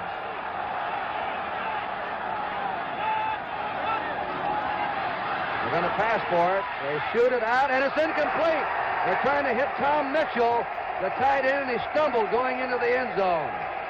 Mitchell was trying to slither through. He stumbled. He was delayed coming off the line, held up. And also on a 4th down pass into the end zone, it normally comes out to the 20-yard line. That's what it'll be.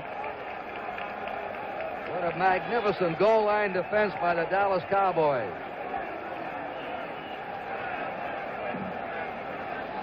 Mitchell trying to fight his way through that line on a fake running play, trying to fake the block and slip on through. But the linebackers just chucked him up in there. He couldn't get out. 16 seconds to go. Morton to Garrison to the 22. The tackle made by number 74, Billy Ray Smith and Mike Curtis. And the clock will move out now. This will wind up the first half. And we've had an excellent first half here. Baltimore turned the ball over 4 times, and they couldn't score on the 2-yard line with 4 cracks. So Dallas, at the end of the first half of the 1971 Super Bowl game, the score, the Dallas Cowboys 13 and the Baltimore Colts 6. Lots of credit cards are good in your hometown. The American Express card is good worldwide.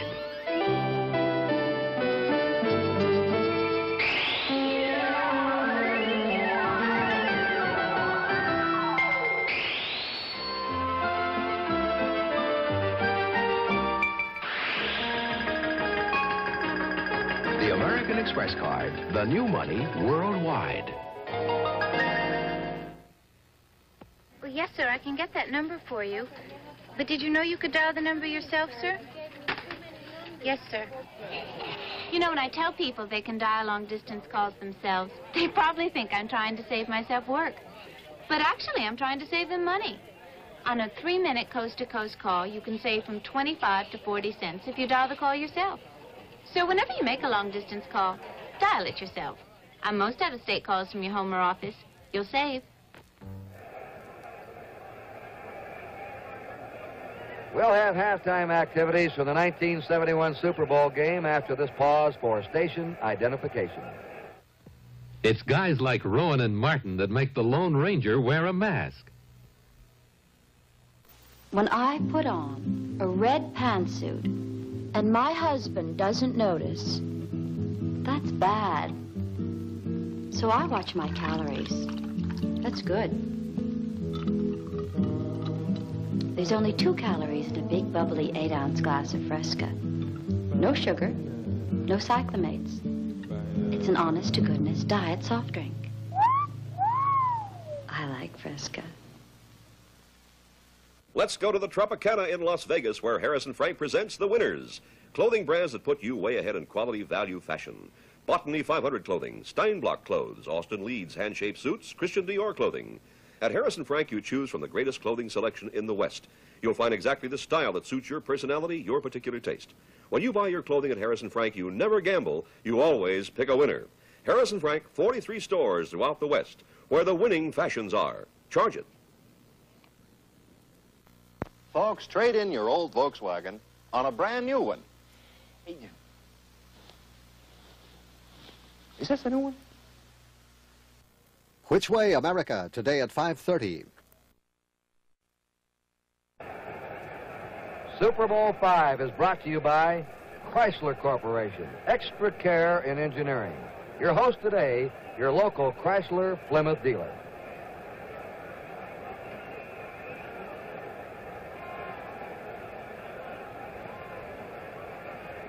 Okay. Everything all right?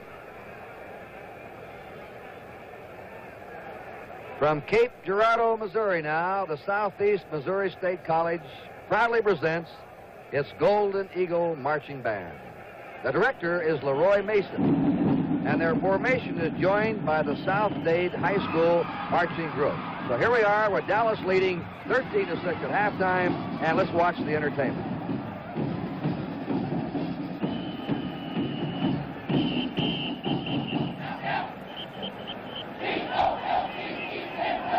From Cape Girardeau, Missouri, Southeast Missouri State College proudly presents its Golden Eagles Marching Band.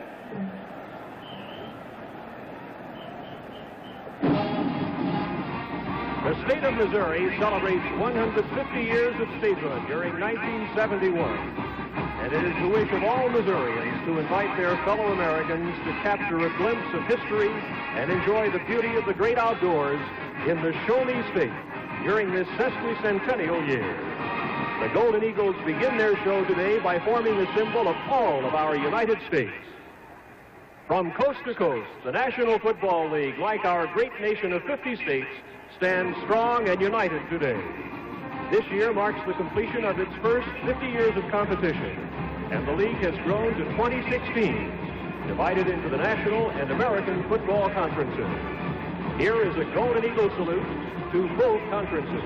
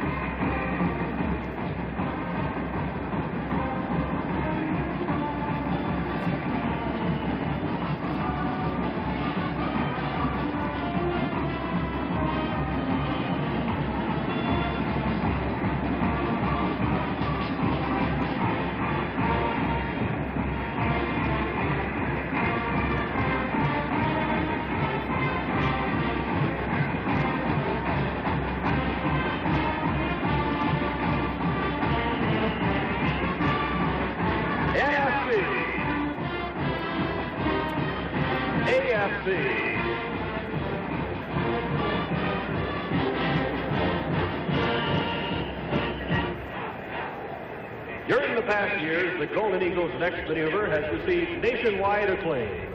The band prepares to present its Times Square marquee as it marches into its lineup position.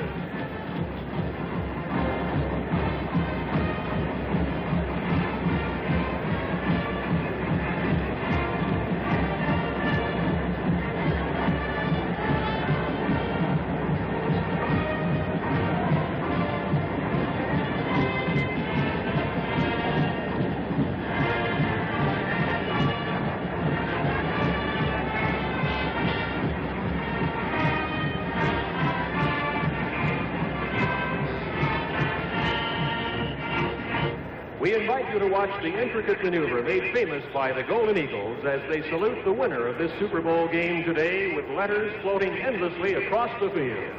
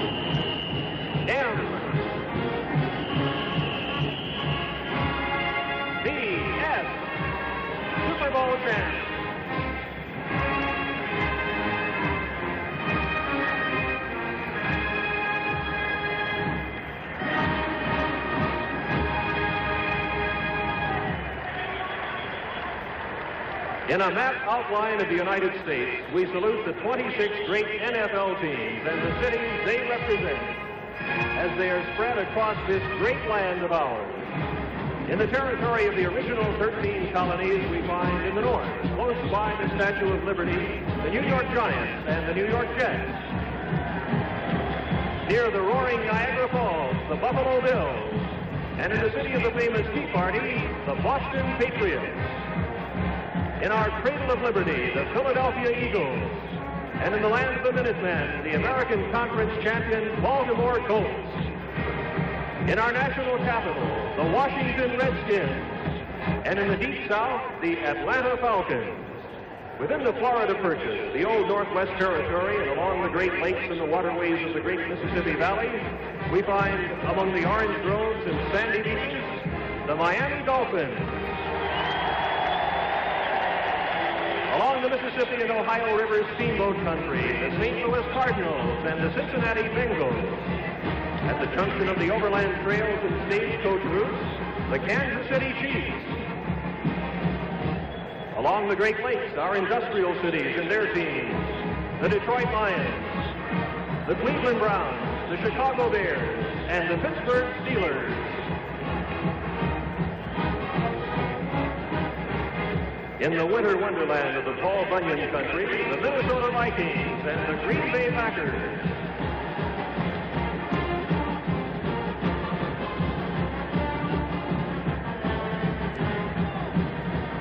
And way down yonder at the mouth of the mighty Mississippi, in the birthplace of jazz, the New Orleans Saints.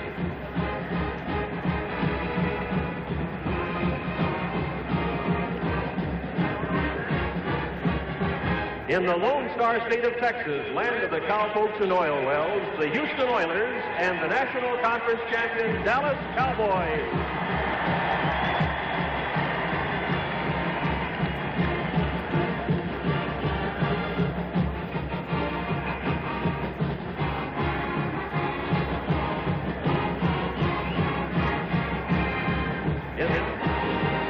In the far west, near the majestic peaks of the Rocky Mountains and in a winter sports playground, we have the Denver Broncos.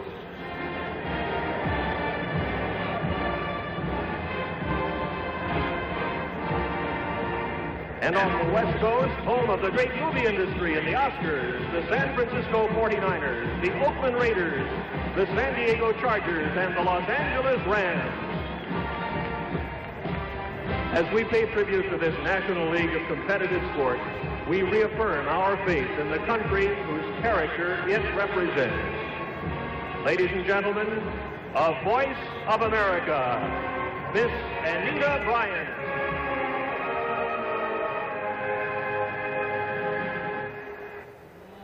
Mine eyes have seen the glory of the coming of the Lord. He is trampling out the vintage where the grapes of wrath are stored. He hath loosed the faithful lightning of his terrible swift sword. His truth is marching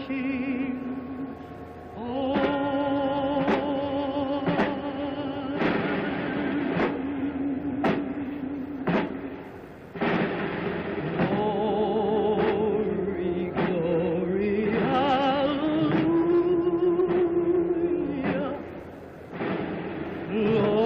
Glory, glory, hallelujah. Glory, glory, hallelujah. His truth is marching on. He has sounded forth the trumpets that shall never call retreat. He is lifting out the hearts of men before his judgment seat. Oh, be swift, my soul, to answer him. He jubile at my feet while God is marching on. Glory, glory, hallelujah. Glory, glory, hallelujah. Glory, glory, hallelujah. His truth is marching on.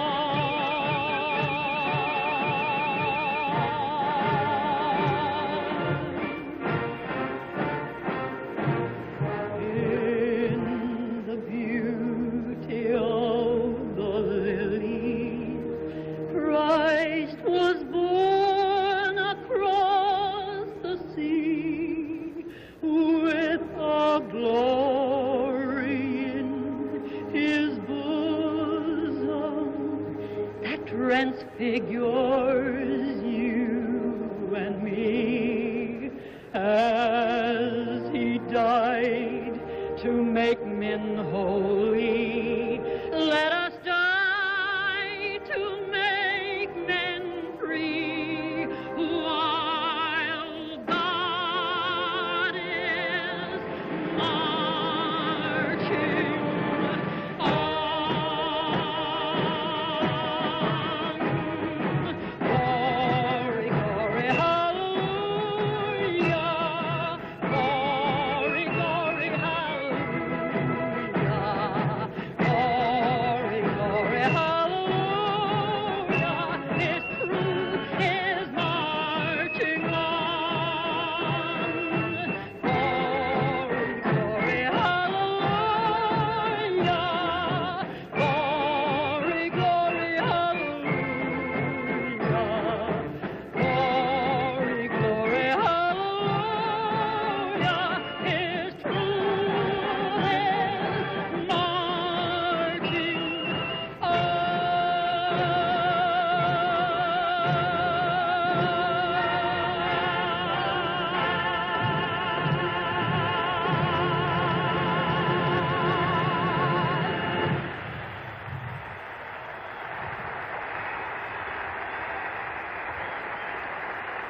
Today's pregame and halftime show was produced by Ernest E. Seiler, Executive Vice President of the Orange Bowl Committee. Our cast was the Southeast Missouri State College Band. the field. We're 13-6, Dallas here at halftime. We've got the official statistics for the first half. Each team had 6 first downs. Baltimore had the most offensive yardage, most of them on one play, a 76-yard pass play, 154 yards to 135 yards for Dallas. In rushing, Baltimore only 19 yards rushing, 49 for Dallas. In passing, Baltimore 135 to 86. We have a wrong statistic here. The turnovers are the key to the first half. 2 interceptions by Dallas, and Baltimore's fumbled the ball away twice. They have here only 1 fumble, but Gardine fumbled a punt away and Unitas fumbled. Dallas has not had a turnover. They have played mistake-free ball, and of course the big ending of the half when Baltimore had the ball on the Dallas 2-yard line with a 1st and goal to go and couldn't punch it in. Well, as you point out, it really has been a matter of turnovers. Baltimore has stopped the Dallas running game, I would say, fairly well. 49 yards is holding that particular running offense pretty good.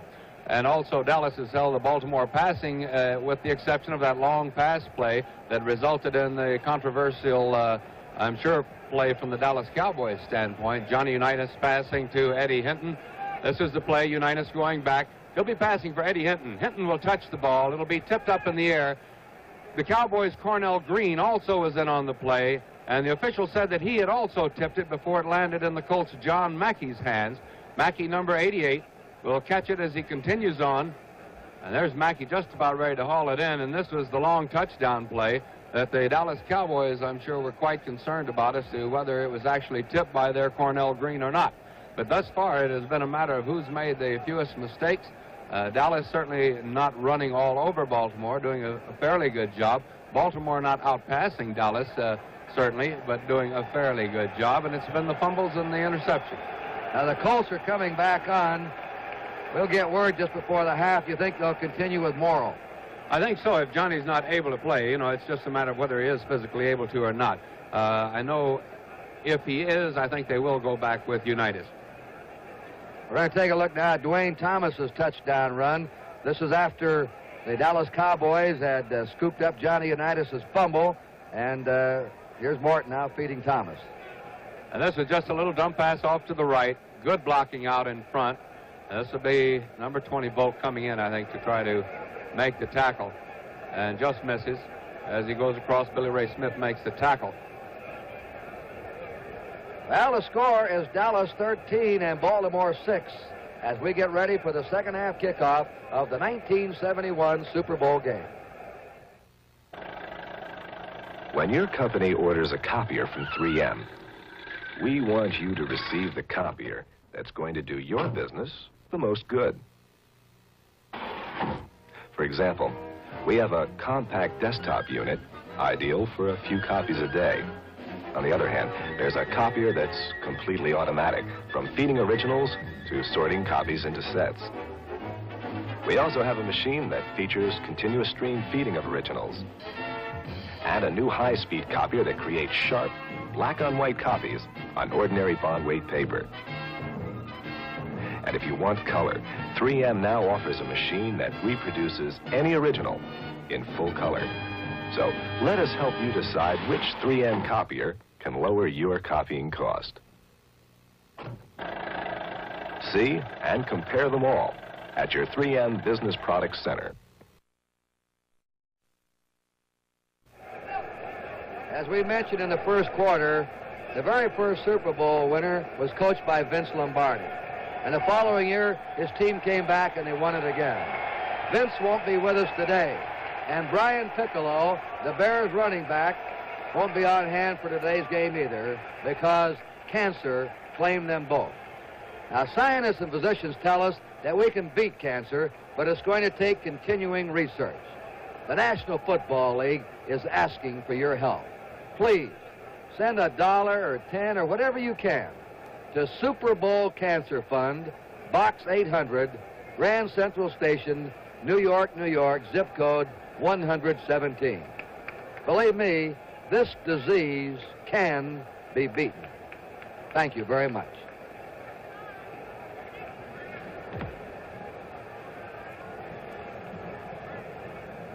There's Tom Landry Kyle, you played with Tom Landry. Tell us about him. Well, you know, a lot of people, I think, have the wrong impression of Tom because he's so serious, usually. But he is really, I think he has a very dry sense of humor, a very dry wit. But what makes him so serious is that, you know, he's calling the plays, and he is always a play or two ahead of what's happening on the field. And he can't go around being a cheerleader, patting guys on the back and saying nice going. He is constantly thinking about what's going on. Both are quiet men. Don McCafferty is not a holler guy. He's a private man. But when he says something, he means it. He's had the complete respect of his players this year. Baltimore is going to receive on your right. Mike Clark will kick off from your left. $15,000 per man for the winner of this game. $7,500 for the loser. If it's a tie, we'll have a sudden death. Here's the kick by Clark. Duncan fields it on the 7. He's to the 20. Oh, he fumbles, and he was really racked up, and the ball, he was hit by Claxton Welch, who jarred the ball loose. That's the 5th Baltimore turnover. Dallas ball. Jarring tackling today by the Cowboys. They've now jarred 3 men loose in the ball. They've had 2 interceptions. It's a first down for Dallas on the Baltimore 31.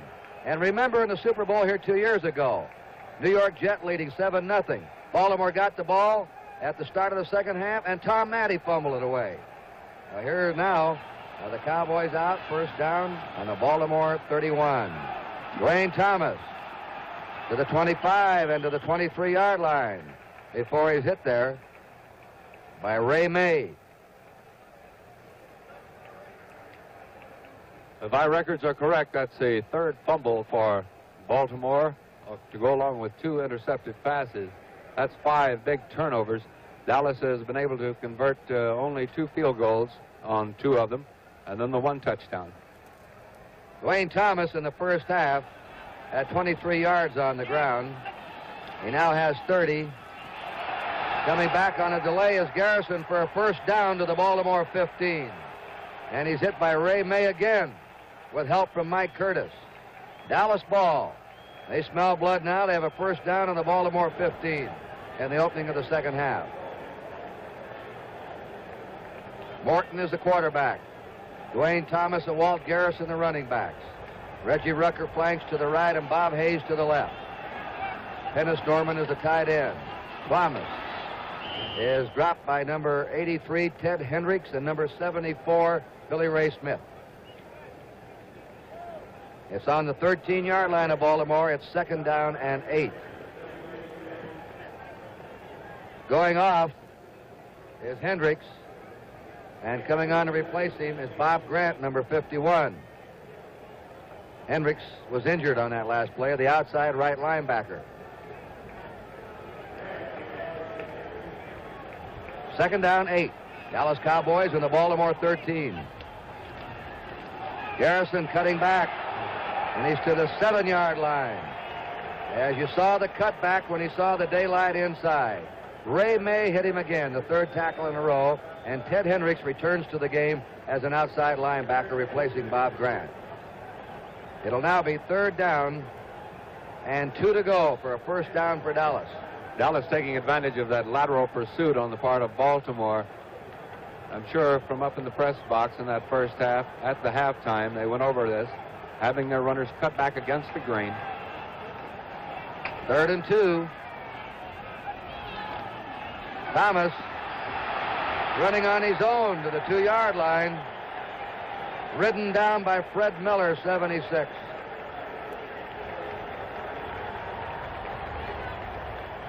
Here's another look at it, as you would look at it from the end zone. Brought down by Fred Miller, and Miller, I think, giving him the tackle from the angle in which he was pursuing him, gained another yard for Dallas. Calvin Hill comes in now. Reggie Rucker goes out. Garrison stays in. And they're going into their... They'll have Thomas and Hill with the 2 tight ends. The old standard T. They give it to Thomas. And Thomas trying to spin to that goal line. And he's in. Wait a minute, he fumbled at the goal line. He fumbled right at the goal line. And Dallas is unhappy now. He lost the ball as he spun back toward the goal line. That's the first turnover for Dallas, and it cost him 6 points. Greg Morton letting the officials have it as he comes off. On the half-yard line, Baltimore's ball. They'll have to get it out of here or clear it out. If they had been scored on, they were in serious trouble early in the second half. They're still in trouble. Nowatzki out to his 3-yard line as Earl Morrow's trying to get some running room. Here's the fumble, Kyle. That fumble again. And as they're driving in, this is Thomas trying to spin around. And there goes the ball down. And it looked like Billy Ray Smith, 74, recovered it. Or Mike Curtis, one of the two in that pileup. Second down, 8 to go. Baltimore on their 3-yard line. They're trailing 13-6. Bulash trying to find an opening. He just can't get any running room today. The big rookie from TCU who's going to get married next Saturday. Now down to Bill Ennis. Let's quickly go down to Bill Ennis. Kurt, Earl Morrow is the quarterback. As you know, Johnny Unitas has not come back out on the field. Right now, we understand from the Baltimore bench, he is having his ribs x-rayed, and it is not known at this time whether he will be back or not. But right now, this ball game is in the hands of Earl Morrow. Back up to you. We'd say it would be doubtful. Unitas said in the first half, we said earlier, I'm all right, but he really got a crack from George Andre. You damage those ribs. Very painful condition. Third down now and 4. Baltimore on their 7-yard line. And roaring through goes Norm Bulash out to his 14. A first down for the Colts. Bulash. Interesting story about him. Watch this blocking. Curry going off to his left. Wrestler making the little short trap, number 62. And Bulash right between. Just a short trap. The left guard and the center. And Bulash leaves the game. He's replaced by Sam Haverlack, number 17. First down, Baltimore on their 14. Now they've got some operating room. Earl Morrow, pump faking. Fires to Hinton. Hinton can't get it. And defending there with him was Mel Renfro, right on him like a piece of adhesive tape. Second down, 10. A lot of bumping going on downfield, but of course Renfro can do that until that ball is put in the air, and he'd given Hinton a pretty good chuck as he came down about 10 yards. And Hinton, of course, was slowed down by that contact, trying to fight his way out to the sideline. Renfro plays his receiver tighter than Adderley does. Adderley usually plays loose. Second down, 10. Baltimore on their own 14-yard line. Dallas leading 13-6 in the third period. Right down the middle to Haverlack at the 30. Haverlack at the 35 to the 39. A second-year man from Bucknell, Sam Haverlack, tackled by Mel Renfro, and Baltimore has a first down. Put it on their 40. And as you can see, Baltimore doesn't lose much efficiency when they change quarterbacks. Earl Morrall, who led the Colts into the Super Bowl 2 years ago, certainly effective in this drive. His coach, McCafferty, when asked if anything happened to Unitas, he said, I don't worry. I've got a great quarterback behind him. Earl Morrow. First down, Baltimore on their 40. A draw play to Nowatzki. Nowatzki striding to his 46-yard line. The hit was made by Jethro Pugh, number 1, and then Dave Edwards, secondly.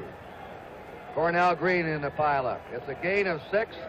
Second down, 4 to go, and this drive started at the Baltimore half-yard line. And a smart call by Morrall. He's trying to cut down that tremendous charge by the Cowboy front four. Lilly, Pugh, Cole, Andre, trying to give them an off-speed play. Morrall now is 3 out of 6 in the game. Feeds it to Haverlack. Haverlack's to his 48-yard line. Dave Edwards, the outside left linebacker of Auburn, an 8-year man, brought him down. The Dallas linebackers are not big. They're among the smallest in pro football, but they're very, very quick. Third down and a foot to go. Don McCafferty brings Eddie Hinton out. Haverlack comes out. Now they want some power in there. The extra tight end's gone in. And Bulash is back in. On the 49-yard line of Baltimore, 3rd and a foot. And he's at the 50. Looks like he has the first down, Bulash. We pause briefly for station identification. This is the NBC Television Network. Inquiry with Sheriff Peter Pitches at 5 on KNBC Los Angeles. This is Kurt Gowdy, Kyle Rote, and Bill Ennis from the Super Bowl. A first down for the Baltimore Colts. Eddie Hinton comes back in as flanking back. Tom Mitchell, a tight end, leaves the game. Baltimore on their 50-yard line, or just nudging into Dallas territory. Where the ball is resting now is emblematic of the Vince Lombardi Trophy, which will be the official trophy for the Super Bowl winner. And its outline is on the field in silver and black. You'll see it in the winner's clubhouse after the game. Morrow going to the sideline to Jefferson, and it's incomplete. Herb Adderley, and Jefferson scrambling for the ball. Adderley, a great running back at Michigan State. The late Coach Lombardi said, "I nearly made a mistake and put that boy on offense. Luckily, I got him on defense where he became one of the greats." Action will continue here at the Super Bowl. The score, the Dallas Cowboys 13, the Baltimore Colts 6. Razor blade shimmy. You can't see it happen on your face, so I'll show you what it's like on this bar of soap. Double-edged blade shimmy, because the razor doesn't hold them very firmly. Band razors don't make shaving any smoother. They have a shimmy all their own. Fortunately, there's the Schick injector system, with a razor that locks the blade in this tight. That controls the shimmy, so you shave your whiskers much smoother, more evenly. The Schick injector system. Try it. To the Equitable agent, no two people are alike. Is there anyone else in the whole human race with your kind of style and your kind of grace? No two people are exactly alike. And that's what the Equitable agent never forgets. All his training and thinking are shaped around you and your life insurance needs. To the Equitable agent, there's nobody else exactly like you. Nobody else like you. 2nd and long for Baltimore, so 2 extra linebackers go in, D.D. Lewis and Tom Stinchik for Dallas, and an extra secondary man, Mark Washington. Edwards and Howley leave the game, and we'll have a 3-man rush. Pugh went out as a lineman. 3 men up front now. They're looking for the pass on 2nd and 10. Baltimore on the 50-yard line. Big rush on him, and he read it, and he hit Bulash at the 43 of Dallas. They were blitzing on it with a 3-man prevent. Charlie Waters making the tackle. And here's Earl. You'll see Mark Washington, number 46, come flying through there. There's Andre coming out to the right. And another Red Dog, 56, Tom Stinchik. And he got it away just in time. Bulash with a good reception. 3rd and 4 now. Ray Perkins comes in, and Bulash has gone out. They have 3 wide receivers in now, Baltimore. Morrow. Bad pass. Right in the hand of Leroy Jordan. Pass was intended for Perkins, Ray Perkins, and Morrow threw a bad pass, and Howley had a Jordan had a wide open shot at it. And O'Brien is coming in now to try a long field goal. Jim O'Brien. Oh, trying to hit Perkins down there, and there were 3 linebackers for Dallas in that one area, D.D. Lewis, Leroy Jordan, and Chuck Howley. This will be a 52-yard field goal attempt by Jim O'Brien. Earl Morrill is holding, and back is Mel Renfro as a safety man for Dallas. The kick is up there, and it is fading to the left, and is going to be dead on the 1-inch line. Yeah. Dead on the 1-inch line. You can't, that's almost like pitching pennies. Action will continue here at the Super Bowl. The score, the Dallas Cowboys 13 and the Baltimore Colts 6. It's a fact. Chrysler Plymouth offers more kinds of new cars than anyone else, including Duster, Satellite, Roadrunner, Fury, Chrysler, and now a new entry in the subcompact field, the little car that can. Here comes Cricket, coming through. Chrysler Plymouth, coming through. New Cricket from Plymouth has 4 doors and gives you family-sized room. Gives you good gas economy. And things you can't get in some other import-sized cars, like power disc brakes in front, standard. Big 14-cubic-foot trunk. And Cricket is Chrysler-engineered, Chrysler-built. Cricket, only $19.15, manufacturer's suggested retail price, excluding state and local taxes, destination and suggested dealer new car preparation charges, at selected Plymouth dealers.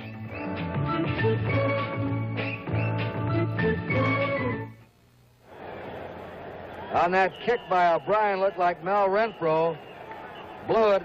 He thought the ball was going in the end zone. He could have picked the ball up on the 1 or 2 yard line and maybe run it back 15 or 20 yards, Kyle. And they had it on the Baltimore 6-inch line a moment ago. Now they're on their 1-inch line. So now Dallas is pinned back against their own goal line as Craig Morton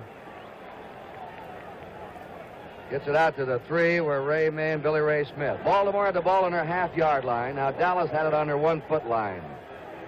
And they're on their own 3 now.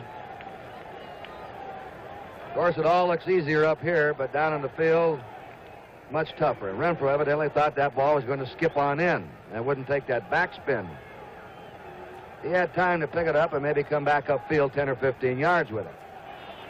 Garrison and Dwayne Thomas behind Morton. That's Dwayne Thomas, and he's met at the 3 or 4 yard line by the right side of that Baltimore defense. Mike Curtis, he's been all over the field today. And helping him, number 85, Roy Hilton. 3rd down. Dallas on their 4 yard line. We have 4 minutes and 12 seconds to play in the 3rd period. Dallas is leading 13-6.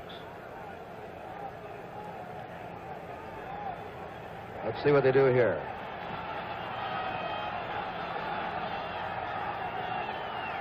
They put Reggie Rucker in motion, the flanker. They stop the play at the 3. And nearly jumping off was Billy Ray Smith. Roy Hilton making that tackle in the Cowboys' backfield. Came across very strong. So it's 4th down now. The punting team is on, and Baltimore has a real shot now at some field position. You know, Baltimore has not tried to block a punt yet. They've just been holding up that Dallas team, but they have them backed up in this end zone. We'll see if they try and get in and block it. Gardine is the safety man. Ron Whitby punting. It's a good kick. Gardine takes it on the 48 of Dallas, trying to get outside. Look at that quickness of that Dallas coverage. A flag goes down. A flag went down, and I believe a clipping has been called. Might be clipping against Jack Maitland, I think. Maitland clipped, and that'll cost them 15 and put them back in their own territory. Those are the penalties that coaches gnaw their teeth over. You know, on that punt, Baltimore did not try to block it. Again, they were trying to hold up the Dallas men from going downfield, hoping that they could get Gardine back on a good run back. And then with the clipping penalty, they've lost another 15 yards. Johnny Unitas now is warming up. He injured his ribs in the 2nd quarter, had to leave the game when George Andre, the defensive right end of Dallas, hit him. He's had treatment, x-rays, and now there's a timeout. Action will continue here at the Super Bowl. The score is Dallas 13 and Baltimore 6. To the equitable agent, no 2 people are alike. Is there anyone else in the whole human race with your kind of style and your kind of grace? No two people are exactly alike, and that's what the Equitable agent never forgets. All his training and thinking are shaped around you and your life insurance needs. To the Equitable agent, There's nobody else exactly like you. Nobody else like you. Men, when you take it off with Noxema medicated shave, you know how close you can get? Hmm?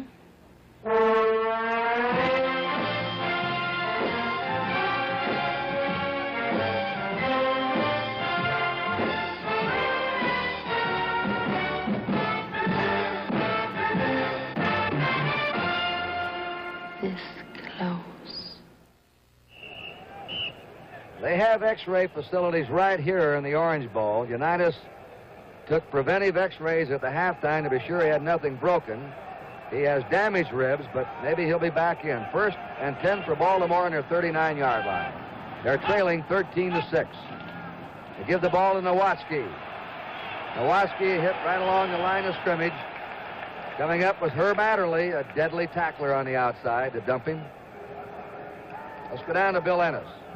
Kurt, the report on Johnny Unitas is that he does have a very, very slight hairline fracture in the right rib cage, and it is very doubtful he will see any more action this afternoon. However, he is heavily taped, and he is back out on the field. Now let's go back upstairs.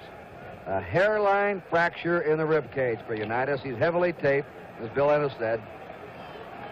Doubtful if he'll be back. 2nd down, 9. So it's up to Earl Morrill now, the other veteran quarterback. Morrill is going deep. He's got Nowatzki wide open. Nowatzki at the 15. Right down the middle, and he had him wide open as he came out of the backfield. And here we'll take a look at it. That's Bulash, 36 in the backfield, staying in. Nowatzki circled around his left end, right down in the open. Looked like 54 Howley, 55 Jordan. Someone missed picking him up. There's Adderley coming in. Adderley saved the touchdown. And now it's 1st and 10 for Baltimore and the Dallas 15. The score is the Cowboys 13, the Colts 6. A minute and a half to go in the 3rd period. Morrill to Bulash. Bulash to the 12 of Dallas. Met there by Larry Cole first. Waters came up from the safety position, and Leroy Jordan and Dave Edwards. Dallas, a quick pursuing team, gang tackling. Morrill has now completed 5 out of 10 today for 127 yards. Baltimore has a lead in 1st down. Baltimore's moved the ball better this half than they did the 1st half. Unitas was 3 out of 9 before he left. Greg Morton is at 8 out of 16. 2nd down, 7 to go. The Colts on the Cowboy 12.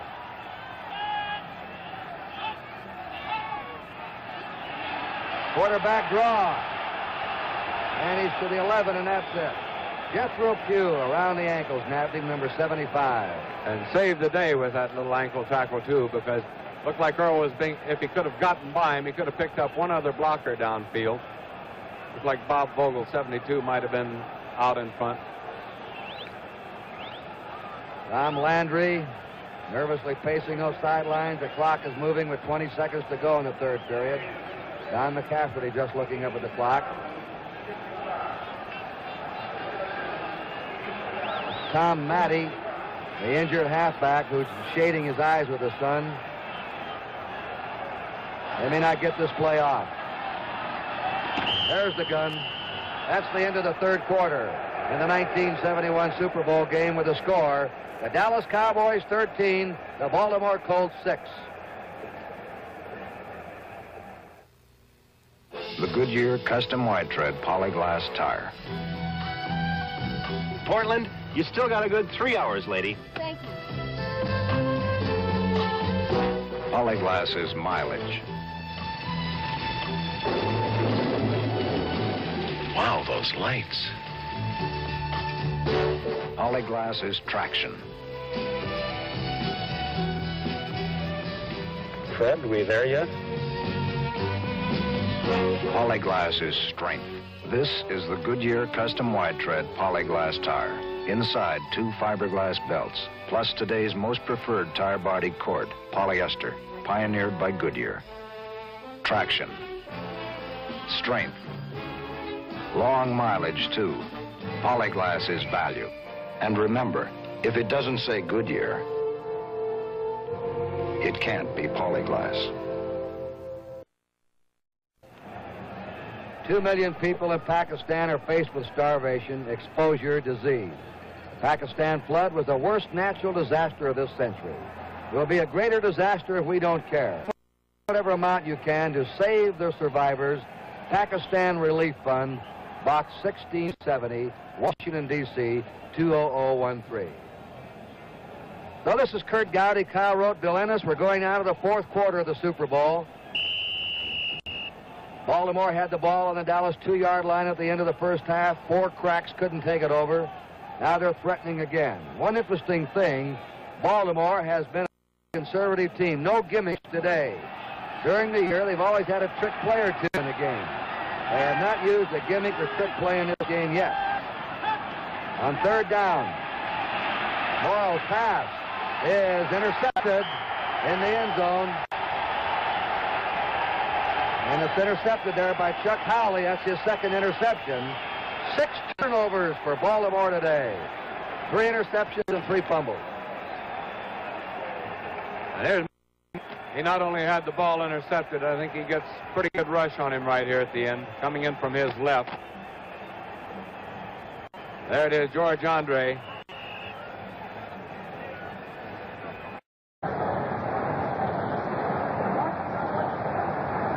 Well, the Dallas Cowboys now, 1st down on their 20.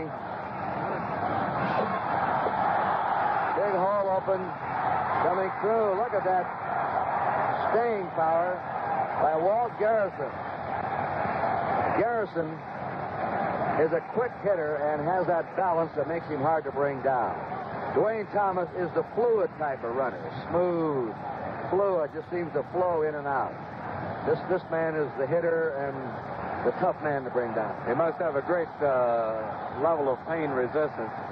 As they say, he's playing with a bad ankle, a chip bone in his shoulder, all sorts of injuries. He just picked up 19 yards. Play action pass. It goes to Bob Hayes, and he can't catch it.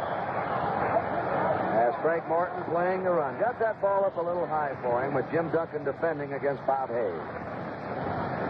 Now it's 2nd down, 10 for Dallas. And in comes Dennis Norman to tie it in with a play to his quarterback, Greg Morton. Dallas had won 5, lost 4. They'd just been defeated badly by the Cardinals 38-0. Landry said, we've got to do something about it to save the season. I'm going to start calling the signals and take the pressure off Morton. It worked. They won 7 in a row since. A release to Dwayne Thomas. And he goes down on his 42-yard line, hit first by Ray May, who's been tremendous as a linebacker today, the former USC star. Also, Billy Ray Smith, number 74 on him. 3rd down for the Cowboys, 7 to go. On their 42-yard line. They're leading 13-6. Just under 14 minutes to play in Super Bowl 5. The Colts have never been ahead in this game. Dan Reeves now is in the backfield. They send Garrison on the right wing. And now they ask for a time, and they'll have 2 timeouts left. They were messed up in their formation, and rather than botch a play, Morton asks for time and comes over now to talk it over with Landry. Timeout.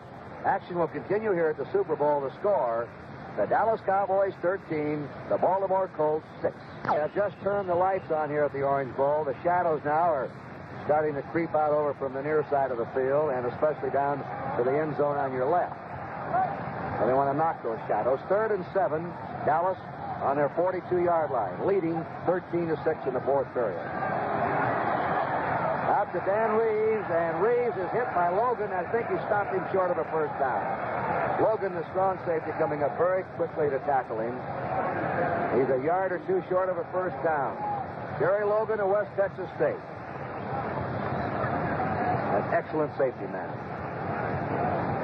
It'll be a punt formation now, and Ron Whitby in on 4th and 2. Ron Gardine, the rookie of Arizona, waiting.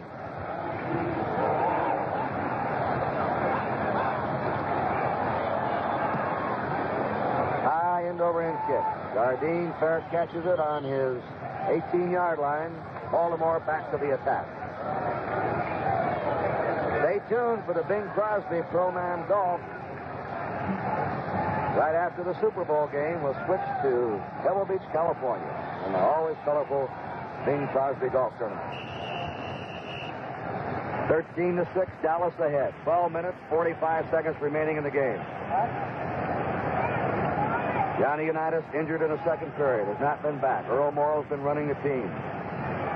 Both teams have lost chances.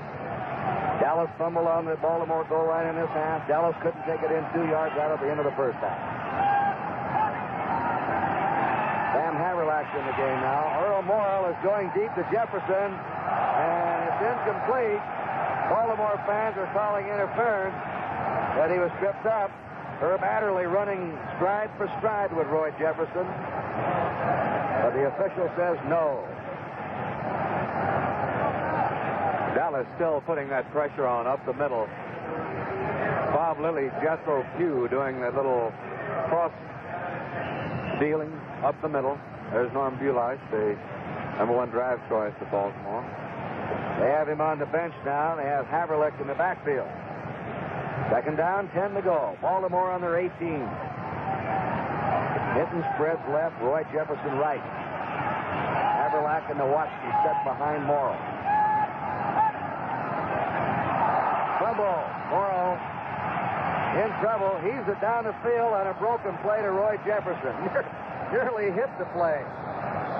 Herb Adderley was over there covering him. It'll be third down and 10 now for the Colts. And Morrow just averted disaster then. And with it third down, you might look in the middle of that defensive line for Dallas. See what they do to get in, because they have been doing all sorts of deals up the middle. Pugh and Lilly, they'll crisscross. One will take 3 men with him, freeing the other one up as he makes the little cross around him. Baltimore was supposed to have the passing game here. They've hit only 8 out of 22 passes. They have a third and 10. Audible being called. Hinton was out there, and a flag goes down. Eddie Hinton was a step beyond. Waters is arguing, and Hinton nearly broke that one. If he'd have caught that ball, he was gone. As it was, they've called interference. Of course, the reason he couldn't catch it was because he was interfered with. And this is a penalty. Automatic first down for the Colts on their 31-yard line.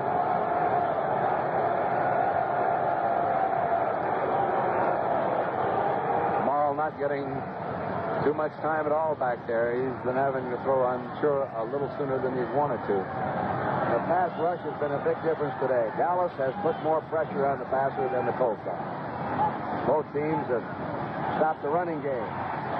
Morrow gives it away to Jefferson, right on target. Beautiful pass. First down for Baltimore on the Dallas 46. Adderley made the tackle on Roy Jefferson, who beat him inside. Getting good protection this time, however. Morrow getting that ball away to Jefferson.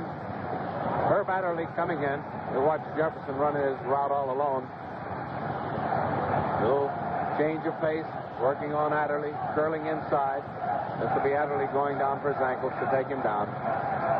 Now in 2 strikes, Morrow has moved him from his 18 to the Dallas 46.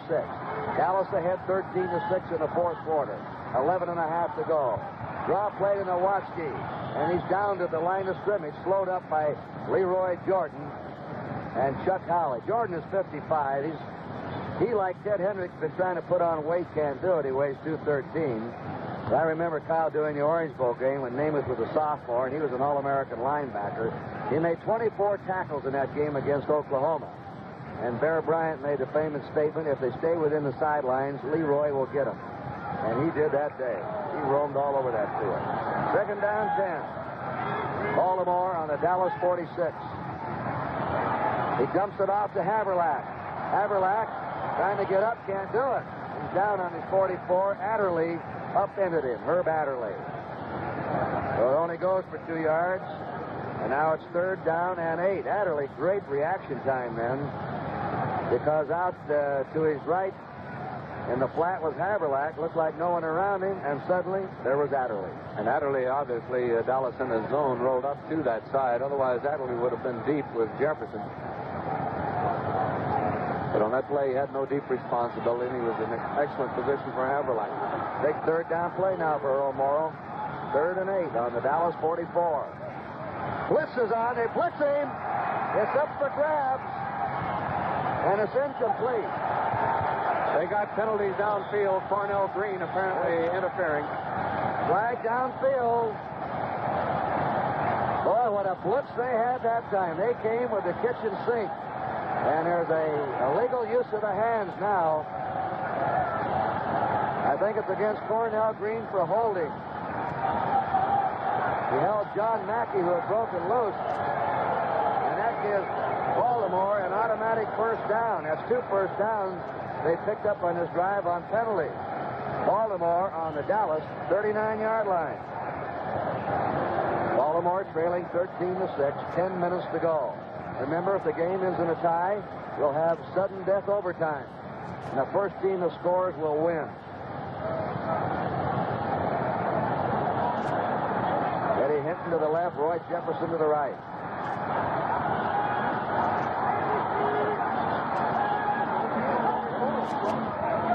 Nowatzki roaring through, powers his way to the 31 of Dallas.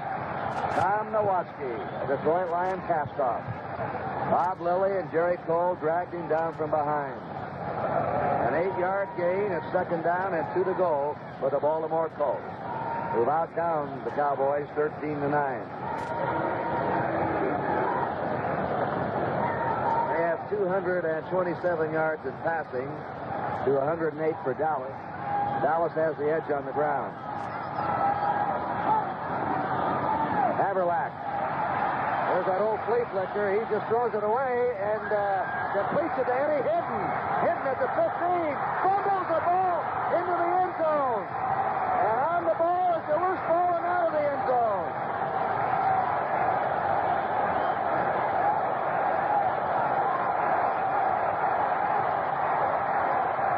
And they're going to bring it out to the 20-yard line.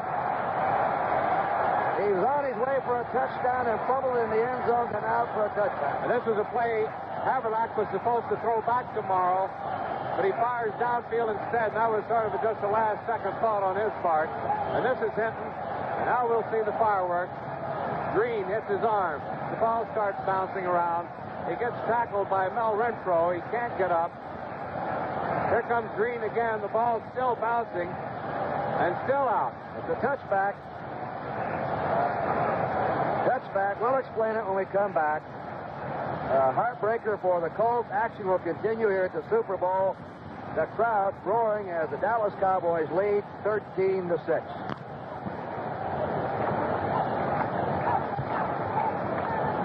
Now here's the play again here. Fake that old flea flicker they used against the Jets 2 years ago. And this is Hinton, Kyle. Now watch, the impetus is from the attacking team.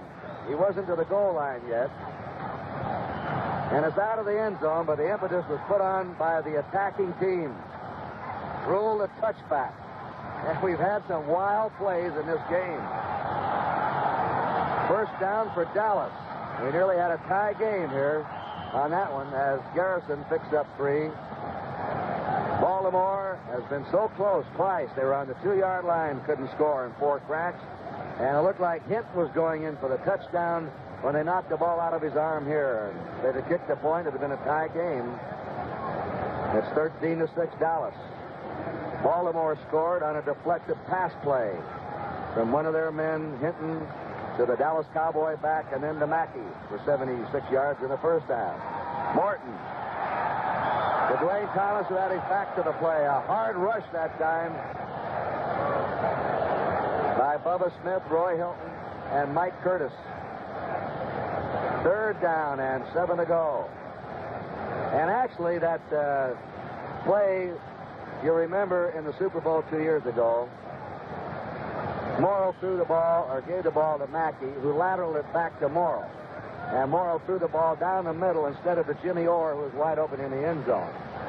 This time, it was to Haverlack, who looked like he was trying to go back to Morrow with it. Then he threw the ball and nearly connected for a touchdown. Third down. Intercepted. Rick Boak at the 20, at the 10, Boak's to the 2. Baltimore, first and goal. Rick Boak, number 21. Woo, Here it is. Martin going back. Getting some pressure from his right by Roy Hilton, and the ball is bounced up, and there's 21, Rick Boak. Stepping over Hendricks, trying to get going. Here comes 88 coming into the play. Reggie Rucker. All right, it's first down and goal to go for Baltimore. They couldn't take it in at the end of the first half. They had 4 cracks with 2 yards to go and couldn't make it.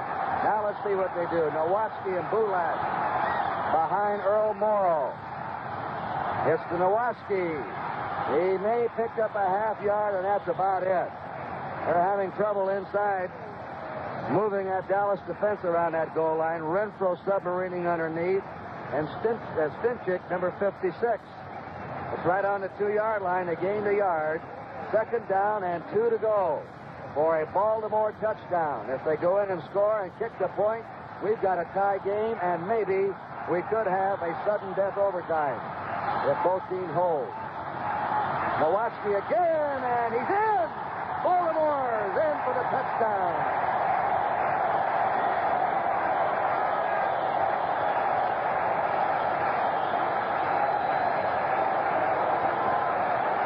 Watch this blocking. Curry at center. Wrestler Williams, the guard. Vogel, the left tackle.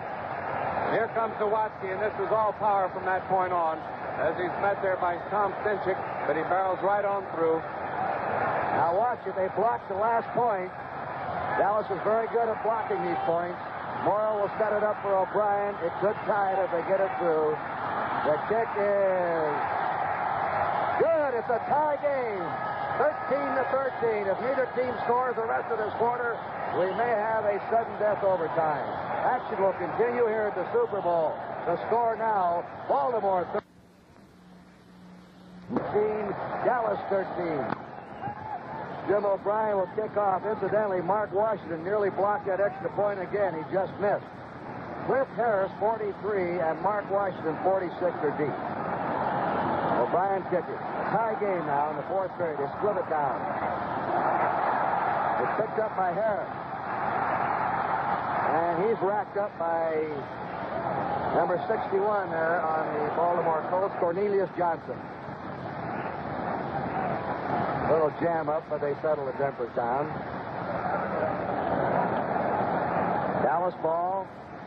First down. The Colts were outplayed in a number of plays run off in the first half, but they've recovered now almost even as they've had the momentum here in the second half. First down for Dallas on their 35. Ooh, Garrison hit down his 36 by Big Bubba Smith, number 78, whose father coached him in high school, also coached Ernie Ladd, and his young brother, Cody Smith, who may be a number 1 draft pick coming off the USC team this year. It's well to remember at this point where Martin has had his success in his passing game. Mostly it has been the short passes with his back working on those linebackers. Every time he's gone up deep, backfired on him a couple of times. Incidentally, I think Jim O'Brien has been injured, the place kicker of Baltimore. Play action pass. He shoots it out and completes it to Garrison. Garrison's nearly in the 50. The tackle made by Mike Curtis, and from behind by number 74, Billy Ray Smith. Jim O'Brien hurt himself in that kickoff. He's number 80. They're working on it. Now, if this game is tied and goes down to, the last minute or two and they need a field goal, it could be serious for Baltimore. Dallas at the first down on the 50-yard line. A tie game, ladies and gentlemen, 13 all, 6 minutes to go. We've had 2 overtime games in championship professional football. Kyle Rhodes participated in one, and the other one was in the American Football League. Thomas slides away from Ted Hendricks, who had a crack at him behind the line of scrimmage, and then Ray May came up to make the tackle at the 50. Baltimore Colts in the famous 58 game, called the greatest game ever played. In the overtime, Unitas took them down for the touchdown. A little over 8 minutes of that one. In the famous AFL game, the longest game ever played in championship overtime, the Dallas Texans, the Houston Oilers.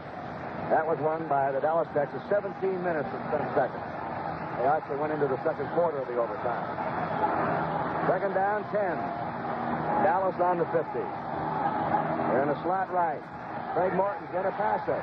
And he was really hit by number 76, Fred Miller, as he let that ball go. Miller got him from the right side, number 76 from LSU.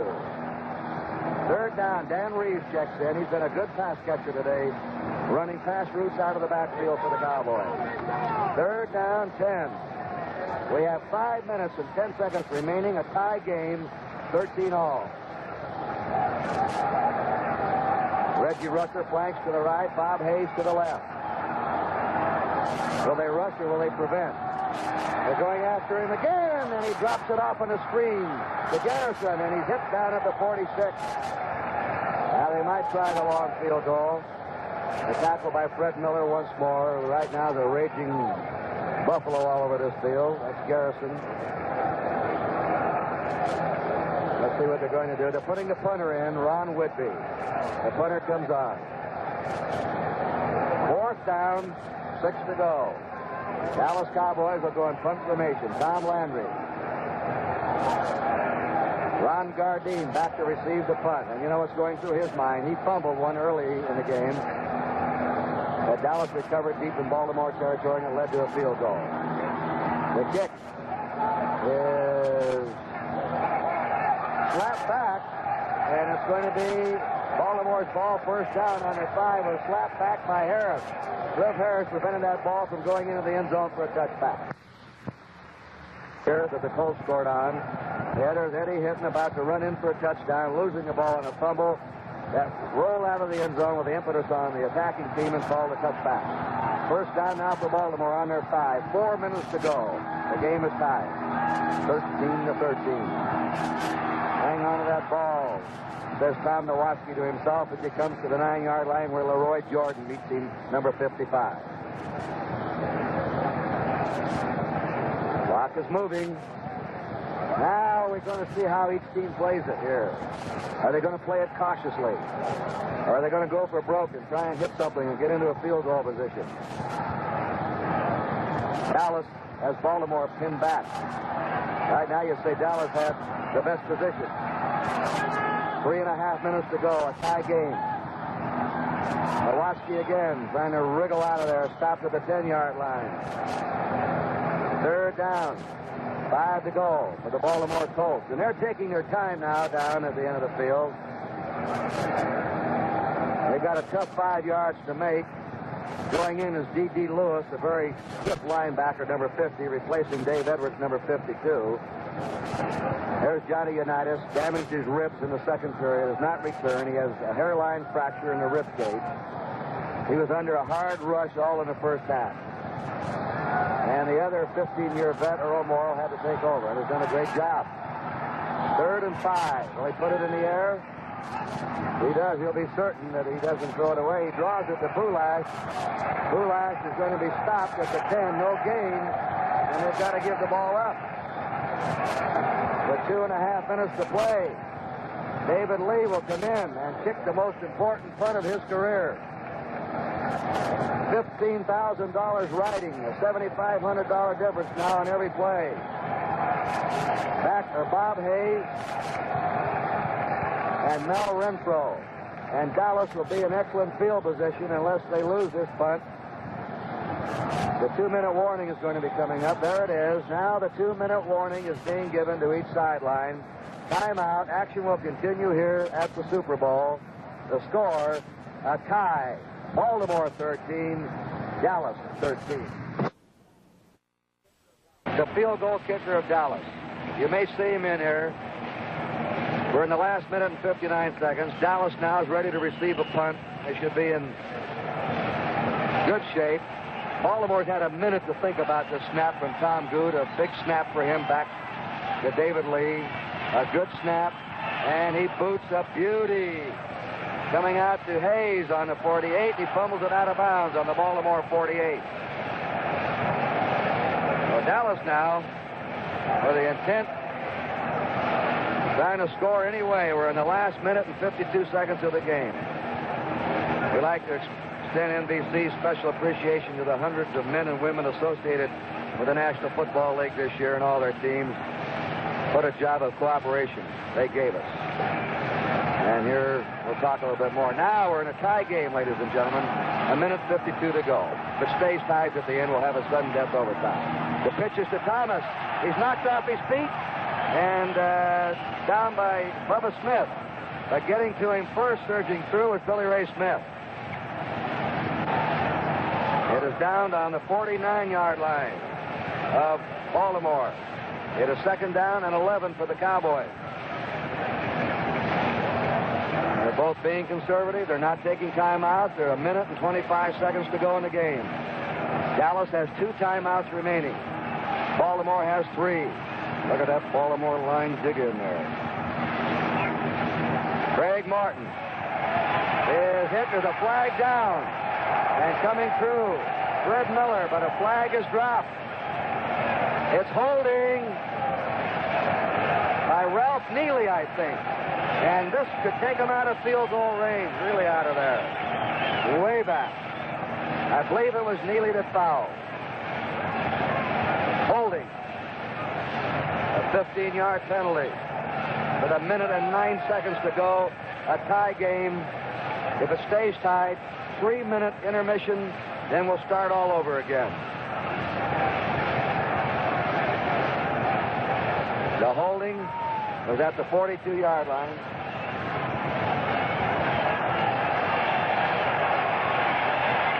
Mike Curtis talking there. Dallas has been penalized 10 times in this game for 125 yards. That's probably as much as they've been penalized in any game this year. Now let's see if Baltimore uses its timeouts to get the ball with a minute and 9 seconds to go. Both teams have played it cautiously here. Dallas now back on her own 27-yard line. A second down. 35 yards to go. Slot right. Morton being chased by Bubba Smith. Unload. Intercepted by Mike Curtis. Mike Curtis intercepts. And Baltimore has a chance now to win it. Baltimore has the ball on the Dallas 28. Mike Curtis intercepts the deflected pass. Watch it. Here's Curtis roaming. He is very good at dropping back. On the run, Morton is throwing this ball, and it's a deflected pass off the hands of Dan Reed. Curtis coming up with it on the 40 and runs it back to the 28. And Jim O'Brien will be the big man now. Jim O'Brien. There are 59 seconds left to go in the Super Bowl game. It's tied up 13-13. Our spotters today have been Lou Engle and Will McDonough, our statistician Jack Houdeling, our production stage manager Huey McDermott. 80,000 fans. Jim O'Brien, who seemed to hurt himself on that last kickoff, dancing around. He could mean $15,000 for each Baltimore Colt if they go for the field goal here, and they're probably going to try and work it in somewhere in the middle of the field and take a shot at a winning field goal. Norm, Bulach, Nowatzki are the running backs. Naturally, they're going to try and get it closer. They're going to play that clock. They're going to time it and hone it down till they get the last shot. Baltimore has never been ahead in this game. They were trailing 13-6. An interception set up their touchdown by Rick Volk. They gave the ball away 6 times, and now Dallas has started to give the ball away. First down for Baltimore on the Cowboy 29. Bulach to the Cowboy 26, 3 yards closer to those goalposts for Jim O'Brien. 50 seconds to go. Taking the time, the Colts. They're playing it for the field goal. They're not calling timeout. O'Brien dancing around, getting that leg warmed up, getting ready to come in and try and give the Colts the world championship. If he misses it, we'll almost certainly go into an overtime. a sudden death overtime. 30 seconds to play in the game. They'll try and get this ball in the middle of the field. Bulash trying to run it into the middle, crosses the 25 to the 24. Now there are 20 seconds to go. The clock is still moving. They're down to 15 seconds remaining in a tie game. O'Brien poised, waiting to come on. Timeout called by Baltimore. 9 seconds. Here comes O'Brien for the field goal that can either win it or send it into a tie in overtime. This is a youngster, Jim O'Brien, who was a receiver with the University of Cincinnati. He used to be the pass catcher for Greg Cook, who was a great young quarterback with Cincinnati that lost all season this year with a shoulder operation. Jim O'Brien, in his first regular pro season game, kicked a field goal in the last minute to beat San Diego. He's been slightly erratic at times. He says that is the kick he'll always remember. What about this one?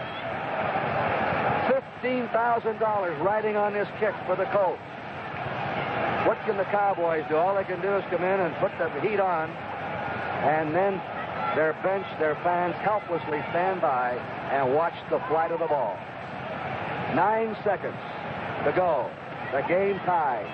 If O'Brien makes it, unless a miracle happens, the Colts are the world champs. It is going to be a 32-yard field goal attempt. Great position right in the middle of the field. Young Jim O'Brien, a rookie. And now some more discussion going on.